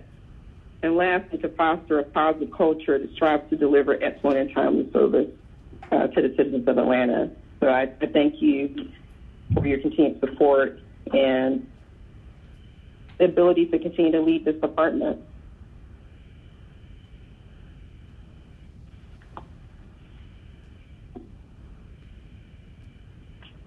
We do have a board member, I think, who wants to speak, or a council member, or is this from last time? Does someone want to speak? That's me, Chairwoman Armstrong, Councilmember Hills. Yes, sir. Please go ahead. Yes, thank you, Chairwoman. Thank you, Interim Commissioner Browning. I think we all delivered some praise at the last meeting once the announcement was made that you would be become the watershed commissioner. So I just wanted to reiterate that and thank you for your leadership, many years of managing the consent decree program and as our assistant commissioner. And just again, reiterate my appreciation for your great staff. So thank you. Thank you for that, Hillis. I appreciate it. Thank you. And Interim Commissioner Browning, how long have you been with the Department of Watershed Management?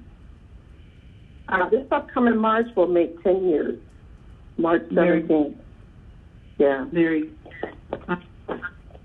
Thank you. I have two people. Mr. Shook is next.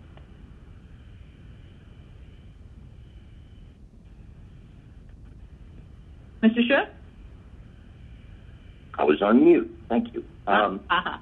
I just wanted to make sure, Madam Chair, that the Commissioner-elect understood that after this vote, there will be no recaps and no curing of ballots.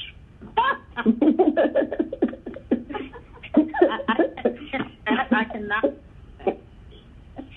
All right. I look forward to casting my vote. Thank you. Okay. Thank you, CM Shook. I appreciate it.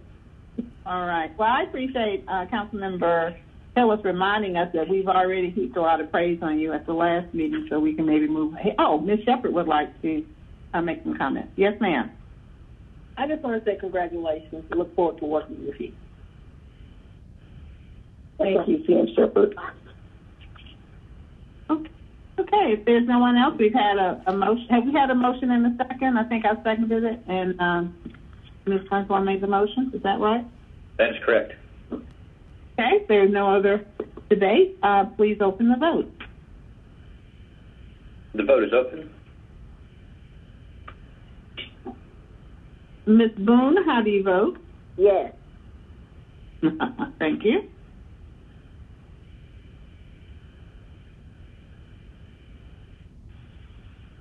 Vote is closed. 7 yeas. All right, that is unanimous. As you know, this now moves to Committee on Council and then to full council. So thank you very much and congratulations. Thank you. Mm-hmm. All right. All right. Now, Ms. Evans, moving to our next section. Read the next paper, please. You're going to take 4 and 6 together. Yes, Madam Chair. Item number 4. 20-0-1673, an ordinance by City Utilities Committee authorizing the Chief Financial Officer to amend the FY 2021 Water and Wastewater Renewal and Extension budget in the amount of $110,000.00 to transfer funds from the Watershed Project Reserve for appropriations and add funds to the Pool Creek flood study and for other purposes. Item number 6. 20-R-4570, a resolution by City Utilities Committee authorizing the mayor or her designee to enter into a project partnership agreement with the United States Army Corps of Engineers to conduct a study to find long-term solutions to reduce flooding along Pool Creek in southeast Atlanta in an amount not to exceed $110,000.00. All contracted work shall be charged to and paid from the fund department, organization, and account number listed and for other purposes. All right, who's going to speak to us about these papers? Todd Hill, Department of Watershed Management. Good morning. Go ahead. Good morning. This is a much-awaited agreement with the U.S. Army Corps of Engineers. Last year in 2019, we were notified of flooding on Hutchinson Road at Pool Creek, which caused widespread flooding, especially on the road, and also actually flooding the entrance to South Atlanta High School.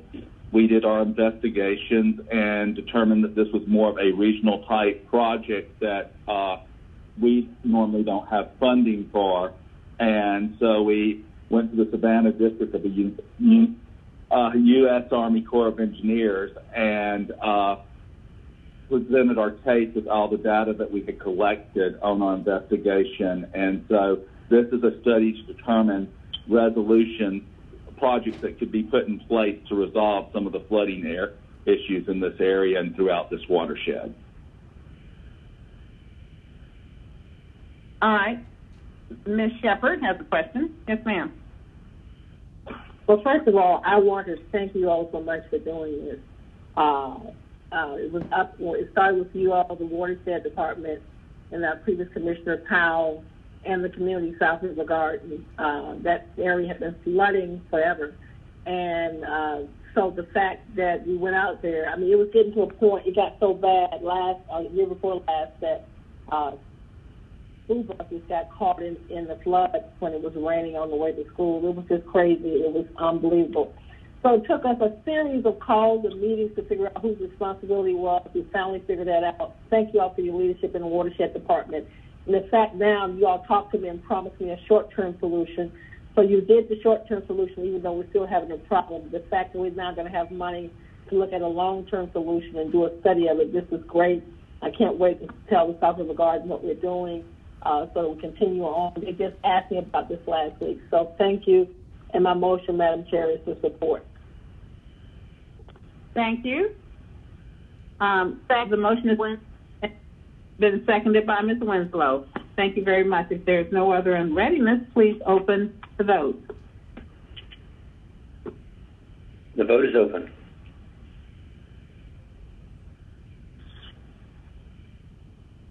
Ms. Boone, how do you vote? Yes. Thank you.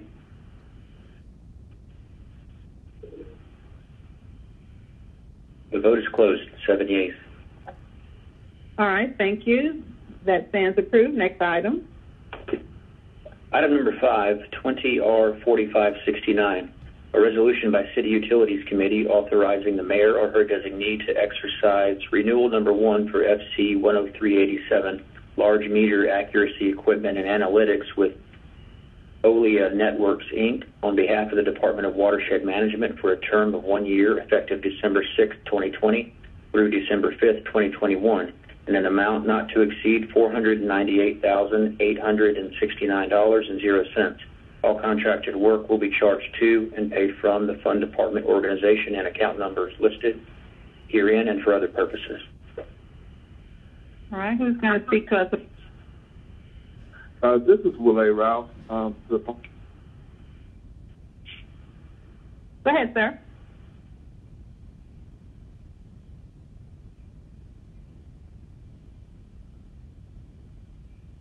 Is there a problem?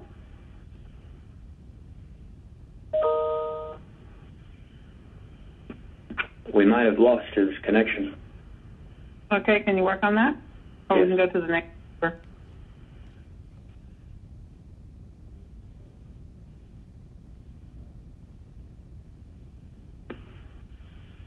One moment.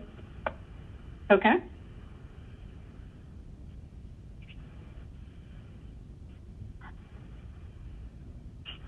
He has dropped off the call. All right, we will go to the next item and then come back when he comes back. Okay, that brings us to item number 7, 20R4571, a resolution by City Utilities Committee authorizing the mayor or her designee to execute agreements for RFPS 1200-311, Architectural Engineering Design and Construction Management Services. The RFP A with Arcadis BPA joint venture, a joint venture of Arcadis US Inc. and Brinley Peters and Associates Inc. The RFP B with the Atlanta Water Partners joint venture, a joint venture of Jacobs Project Management Company and Engineering Design Technologies Inc. RFP C with CDM Smith Benchmark joint venture, a joint venture of CDM Smith Inc. and Benchmark Management LLC. RFP D with FWR joint venture, a joint venture of Fries and Nichols Inc., Wade Trim Inc., and Williams Russell and Johnson Inc.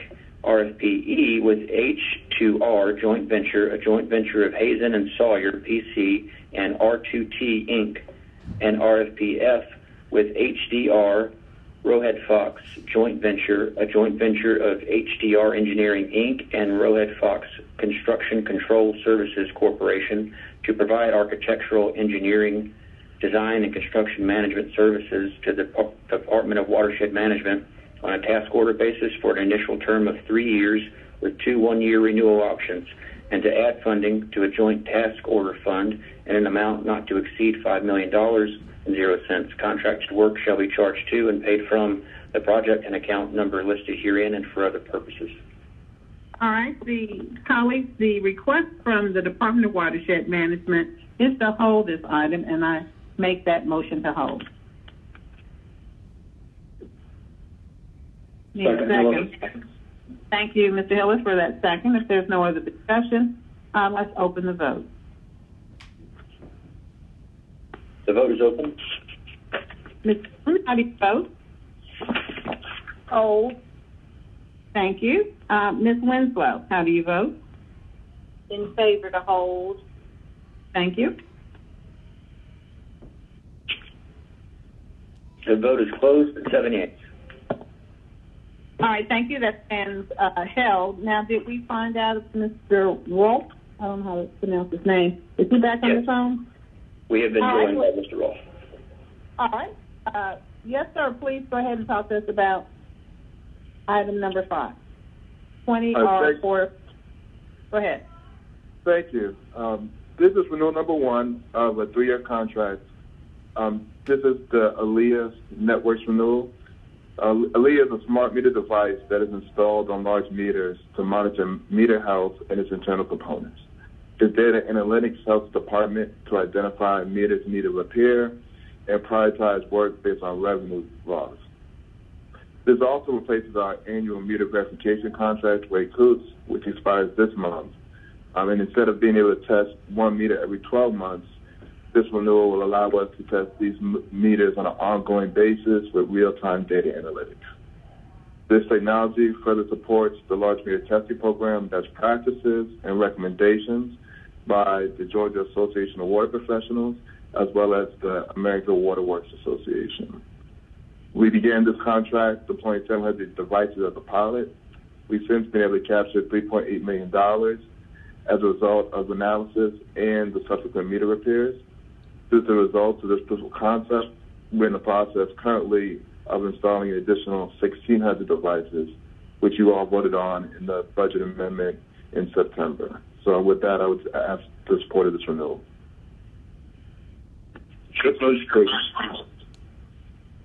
Second, Hillis.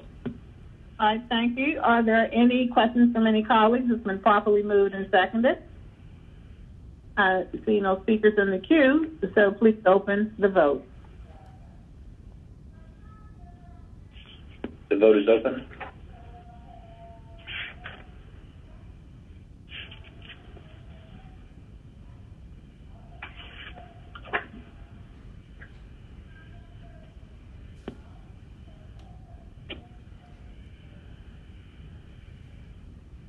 Ms. Boone, how do you vote? Yes. Ms. Winslow, how do you vote? In favor. All right, thank you. The vote is closed at 7 yeas. All right, thank you. That stands approved. Now we move to our held item number 13. Ms. Evans, please read that item. Item number 20-01498, an ordinance by City Utilities Committee to amend the Atlanta City Code Part 2, General Ordinances, Part 74, Environment, Article 10, Post-Development Stormwater Management, to implement new regulatory requirements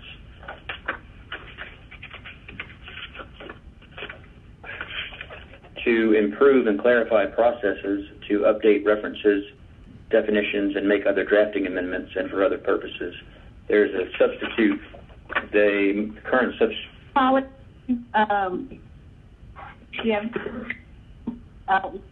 Copy of that. Substitute is been submitted. So we need to do procedural motion to bring that substitute forward. Is that correct? That is correct, and the caption is unchanged. All right, great. Okay, Mr. Hill, move to bring the substitute forward. I'll second that. Can we open that vote? Ms. Boone, how do you? Thank you, sir. Ms. Boone, how do you vote? Yes. Ms. Winslow, how do you vote? Okay. What does the substitute do? I'm sorry. They're going to bring it forth, and then they're going to talk about it. Oh, okay. Okay. Well, yes. Okay, in favor. All right. Thank you, folks. All right. The vote is closed at 7 yeas. Thank you very much. The substitute is now before us. Who from Watershed Management is going to talk to us about the substitute? Todd Hill, Department of Watershed Management. Yes, sir. Proceed. Yes, ma'am. First off, in 2019, the Georgia Environmental Protection Division notified the city and all stakeholders about the upcoming changes to the MS4 permit. And since that time, we developed a ordinance committee that went through line by line of the proposed new permit and line by line of the ordinance to see how it affects and make the necessary changes. And with that, we realized that not only were there regulatory requirements, but that we also had language in our current ordinance that was obsolete, that needed to be updated, as well as clarifications to the ordinance that made the ordinance easier to read and understand.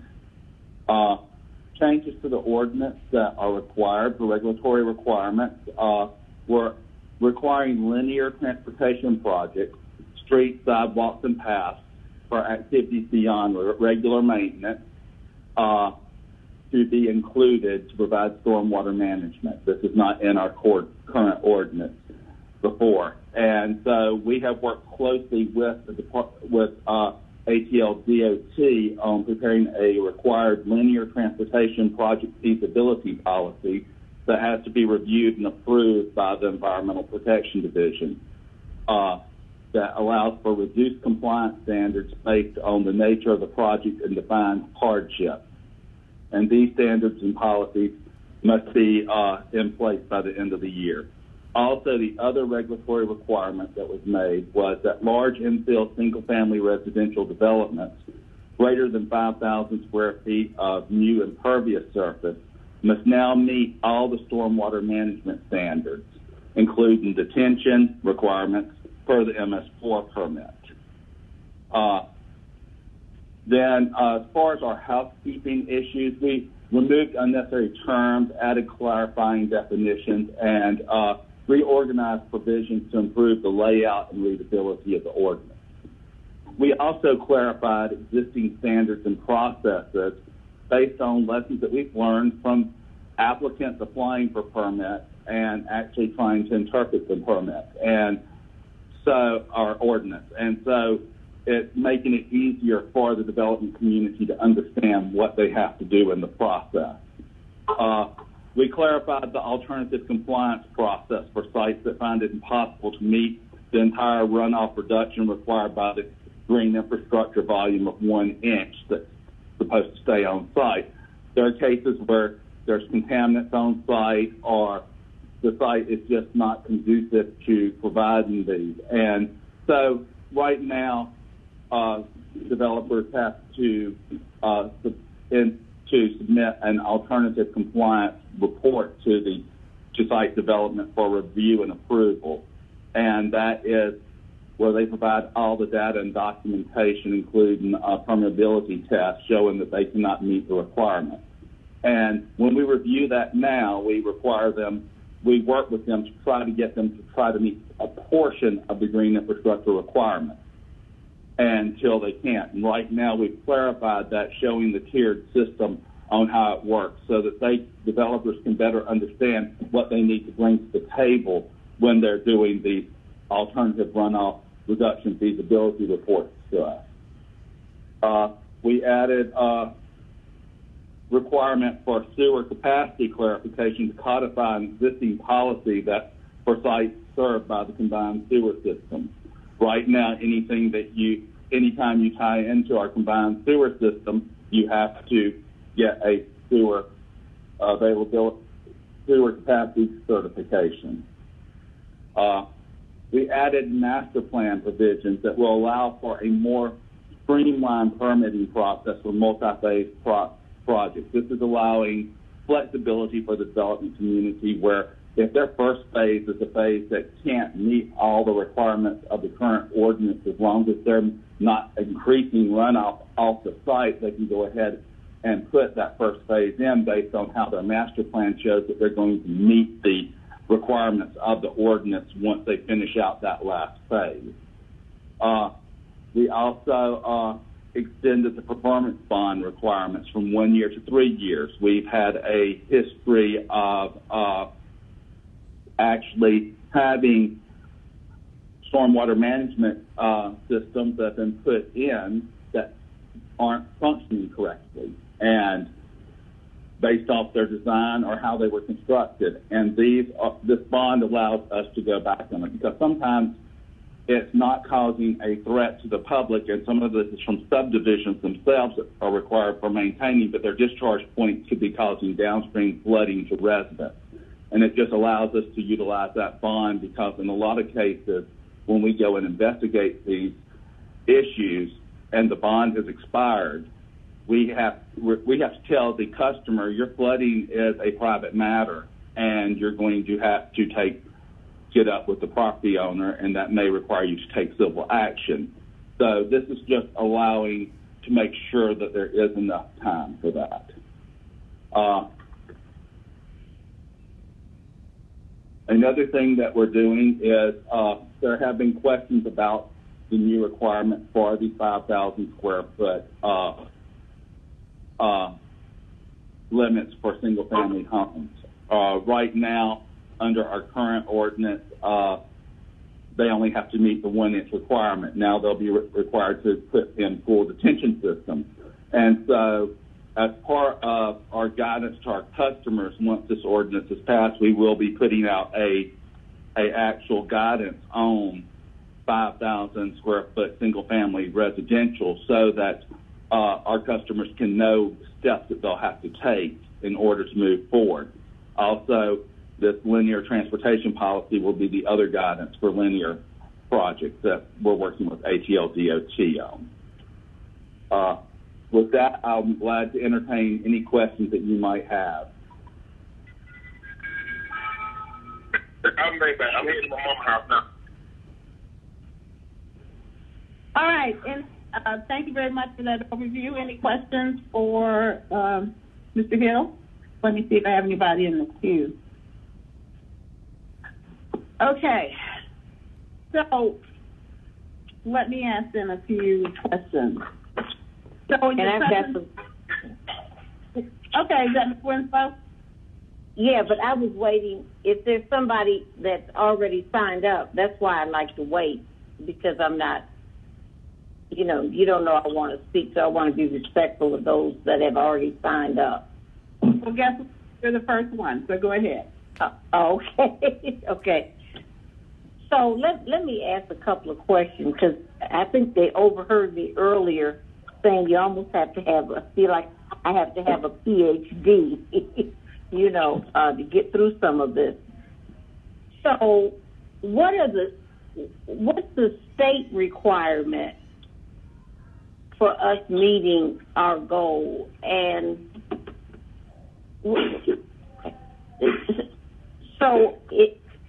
and is that within this documentation? I see a lot of redlining, so help me out with that, Mr. Hill. Okay, I'll be glad to. What does the state require? Okay, the state requires for linear transportation projects, roads, sidewalks, and paths to meet all our stormwater ordinance requirements. Right now, they're from the stormwater ordinance requirements. That's one of them. The other is on the large.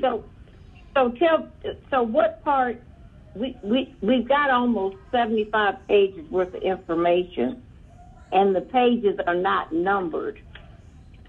So what? Well, you can't tell me what page it's on, but go ahead. That would help if I knew what page that was on. I cannot tell you right off on the package. No, I understand. Because it's not numbered. Okay.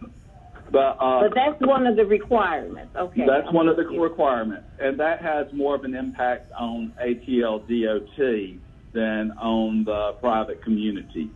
And we work closely with them on the standards that are required and the exemption required, where they can be exempt, because we understand that there are going to be cases on the roads and paths and sidewalks where it's not feasible for them to put in some form of either green infrastructure or stormwater management system, such as enlarged pipes to detain flow off the roadways, because of the conditions that they're in. So it's a case-by-case basis that's done on review. The other item is on these large infill houses. That's where someone buys a lot with a small house on it, and they want to put a big house on it, a big mega mansion. And for those that are that cause 5,000 square feet of impervious area, that's the house footprint as well as driveways, patios, etc., then they have to now, right now, before this new ordinance goes into effect, they only have to catch the first 1 inch of rainfall in green infrastructure on their property. Now they have to put in detention systems, just like a commercial project would require, where they have to put in a detention pond, detention vault, additional green infrastructure, but they're going to have to meet all those requirements. And those are the two items that are required.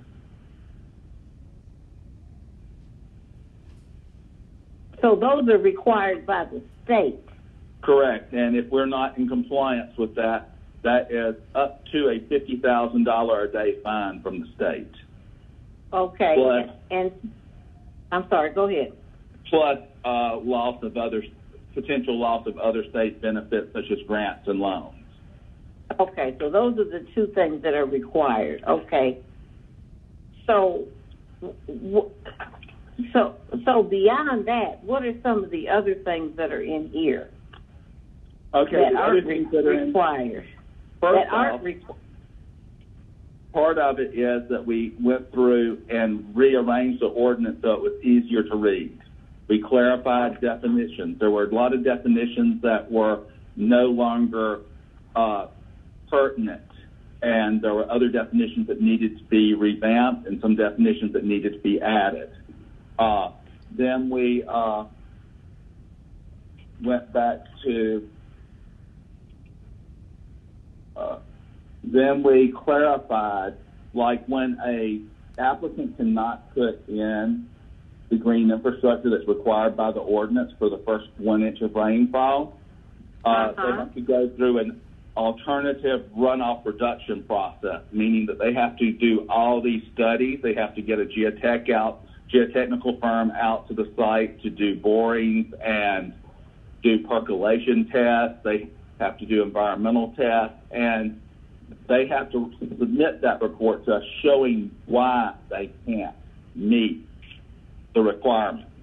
And we review that, and we, as the department in site development, review that, and we determine whether that is okay or not, if they've shown a suitable hardship.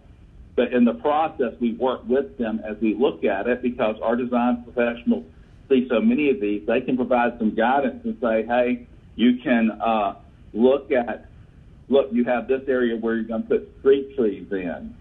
You can put green infrastructure with that street tree and provide a tree well for stormwater runoff. It may not get all of it, but it'll get part of it, and then the difference between the runoff that you can't make, you can do the alternative runoff reduction design, where they're just going to add more detention probably to their detention vault, usually is what happens.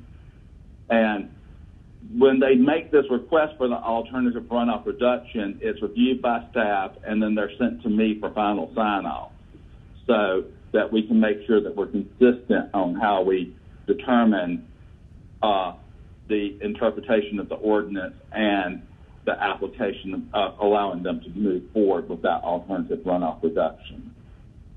The other thing is that we increased the bond requirement from 1 year to 3 years. I've had several cases as Deputy Commissioner over the Office of Watershed Protection to have to go out and look at a lot of flooding. I do it a lot. And I meet with residents. And there have been several instances where there has been a development that's been built that the way their runoff is coming off, it's flooding them. And it might have met the intent of the ordinance, but it's not functioning correctly. And what happens is that's not something that we did as a city. It's not the city right away that's causing this. This is a stormwater management system that a development put in.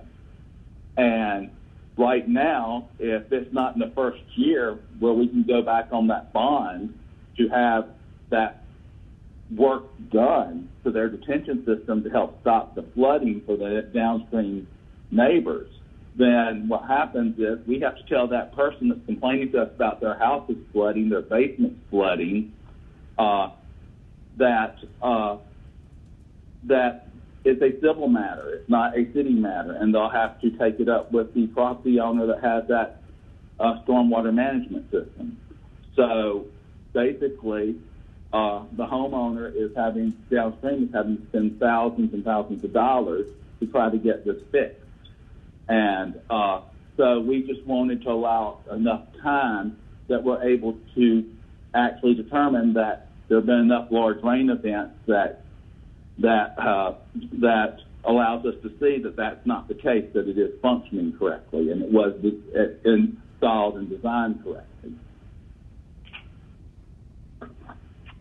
And then we had another one in the combined sewer system where we just are making it very clear, and this is already in the other code, in the code of ordinances and other places. We're just making it very clear that if you're tying your detention system outfall into our combined sewer system, you have to get a sewer capacity letter showing that the combined sewer system has capacity to take the stormwater runoff.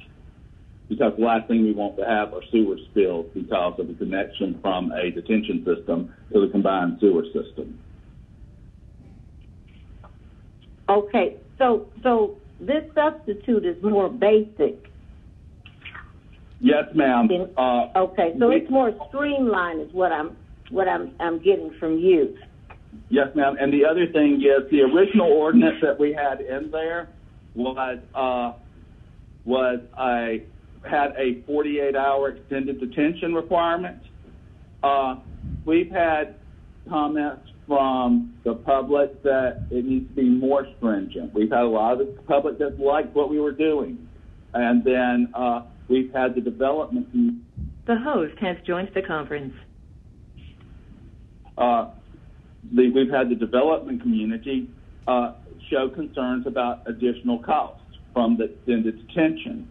So we've put that on hold and taken it out of this version of the ordinance so that we can do additional studies, engineering studies, look at what other municipalities are doing addressing this, and we can have good stakeholder discussions that include both the homeowner residents as well as the development community so that we can have a good dialogue and make a decision based on detailed engineering analysis. So that is something that we will come back with in the future before the CUC with proposed changes, but not at this time until we do additional studies. Okay, all right. That's what I was trying to understand. Okay, so that makes sense to me. And so right now what we're doing is making sure that we come in compliance with the state, because we have to do that by the end of the year. Is that correct? Correct. Well, we have to have the ordinance in place by December 10th. And then we have to have the linear transportation policy in place by the end of the year. And the only main difference between this ordinance and the existing ordinance is linear transportation requirement and the 5,000 square foot single family homes. Otherwise, it's pretty much the same. Okay. So I feel more comfortable now. I wasn't clear on it earlier, but you gave a very basic explanation. So we can come back later, and if we need to do some other things, we can do that. But right now, we're just dealing with the basics of what has to be done for us to come in compliance with the state, so that we don't get fined zillions of dollars. Correct, as well as some clarifications and housekeeping on the old ordinance, just so that it's more streamlined and it clarifies what the intent of the ordinance is. Okay, all right. Thank you for that explanation. I feel more comfortable with what you said. It makes sense. Okay, thank you, Madam Chair. You're welcome. And thank you for that overview. On the extended detention, we heard a lot of public comment about that, and I had an opportunity to talk to Interim Commissioner Browning about that. Are you on the phone, Commissioner Browning?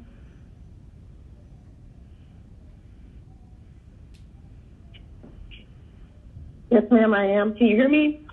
Yes. If you go over the different watersheds, I thought that was pretty interesting. So we received quite a bit of feedback concerning the extended detention time, and that is a component of the ordinance that we will look to proceed with implementing in the future. We just wanted to put a pause on it temporarily, do additional engineering analysis, have a look at the data, and really determine what's appropriate across the city, because we feel that, we've got 10 watersheds, 10 sewer basins. The makeup and topography and amount of impervious surfaces is different across the city. So we want to make sure that we're being very thoughtful, and we look at the different thresholds that may be needed dependent on, the different locations and watersheds throughout the city. So we want to allow a little bit more time to, over the next several months, to do more modeling, do more analysis, and determine what's appropriate. And so that's our intention. We definitely feel that a component for extended detention is needed, and it's something that we definitely want to look to amend the ordinance and include in the near future. And we'll hopefully be able to bring forth some options for consideration. We will definitely engage internal and external stakeholders to have thoughtful conversations about what those thresholds and what it needs to look like, and look to bring forth an amendment again in the next 6 months or so. Okay, and one of the things that you mentioned was certain watersheds have very unique and different requirements and needs, and being sensitive to that is an objective as well, and so I appreciate that. I see, and I do have a couple other questions, but I see my colleague Dustin Hillis has a question, so I'll defer to Mr. Hillis. Thank you, Madam Chair.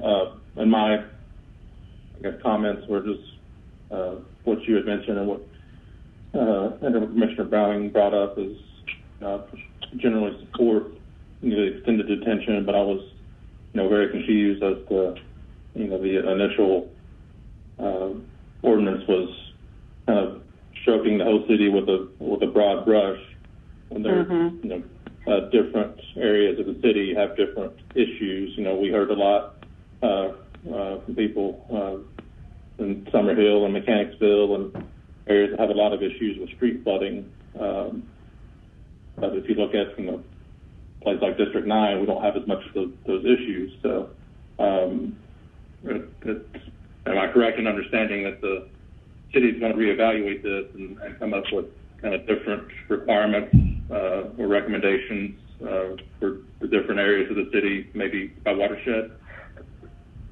Yes, Tim Hillis, that is the plan and intention, to look at each of the 10 different watersheds individually and determine the appropriate thresholds for extended detention. Understood. Thank you. Okay. In looking at the substitute section, let's see. Gosh, we have turned so many pages. What was this? Section 74-13, and then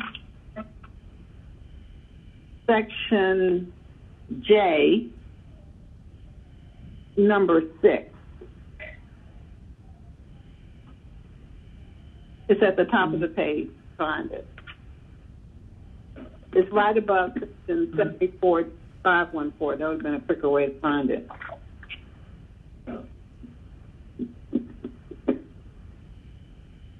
Are you there? Yes, ma'am. I'm pulling that part of the ordinance up. It's right before section 514. Correct. And am I correct that this is not part of the minimum, that this is something that has been added?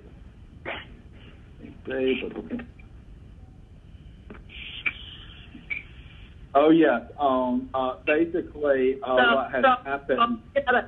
We have like a yes or no question on the table so far. Is this something that's been added, or was this part of the minimum? This is something that was added to just kind of do coordination between having trees removed over stormwater. Let me ask my question.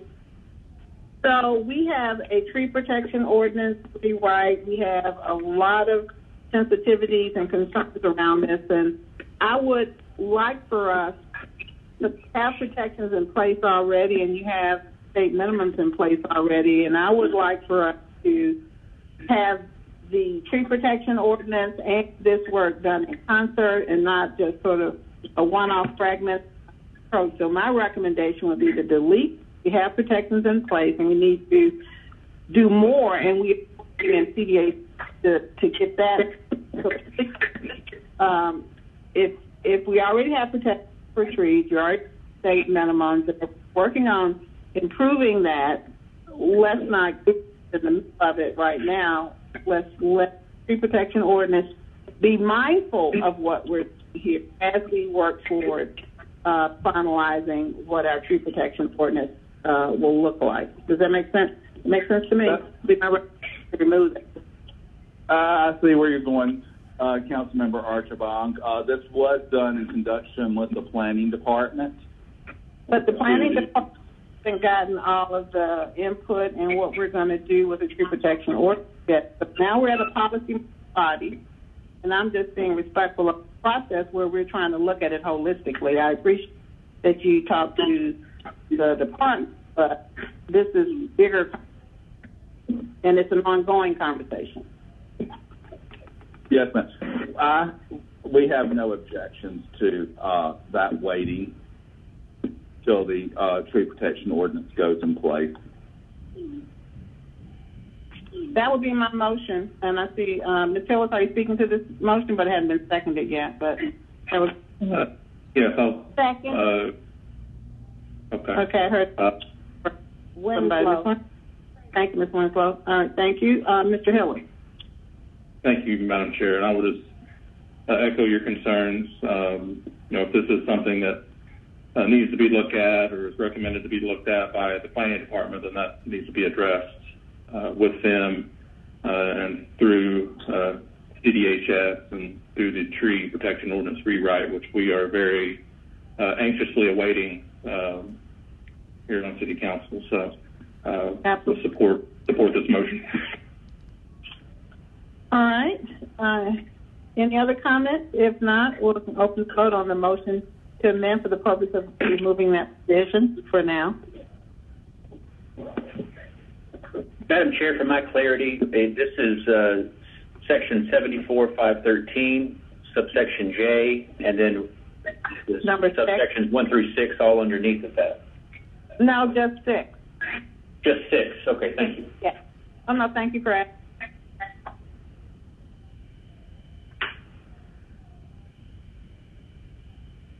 One moment, and we'll open the vote. The vote is open. Ms. Boone, how do you vote?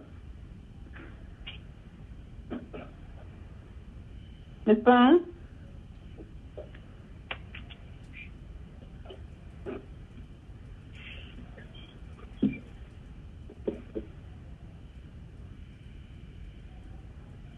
Yes.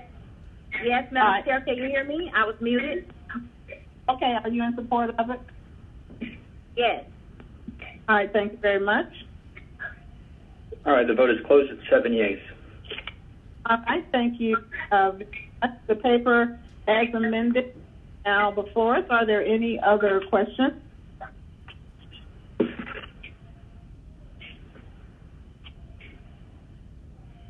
I'll second I'll second if you're making a motion, Madam Chair, I'll second you, Winslow, or I'll make a motion as amended and substitute it. Ooh, oh no, good. we're just doing the amendment, right? No, you were right to say a substitute. Out about that. The paper as amended, substitute. Okay, that's my motion. Second, Boone. All right, it's been moved and seconded by Boone. Let's see, hang on my computer. Okay, I'm back. There's no other unreadiness. We can open. Vote is open. All right, so it's been moved by Ms. Willis. Ms. Boone, so you're waiting on me. Hang on one.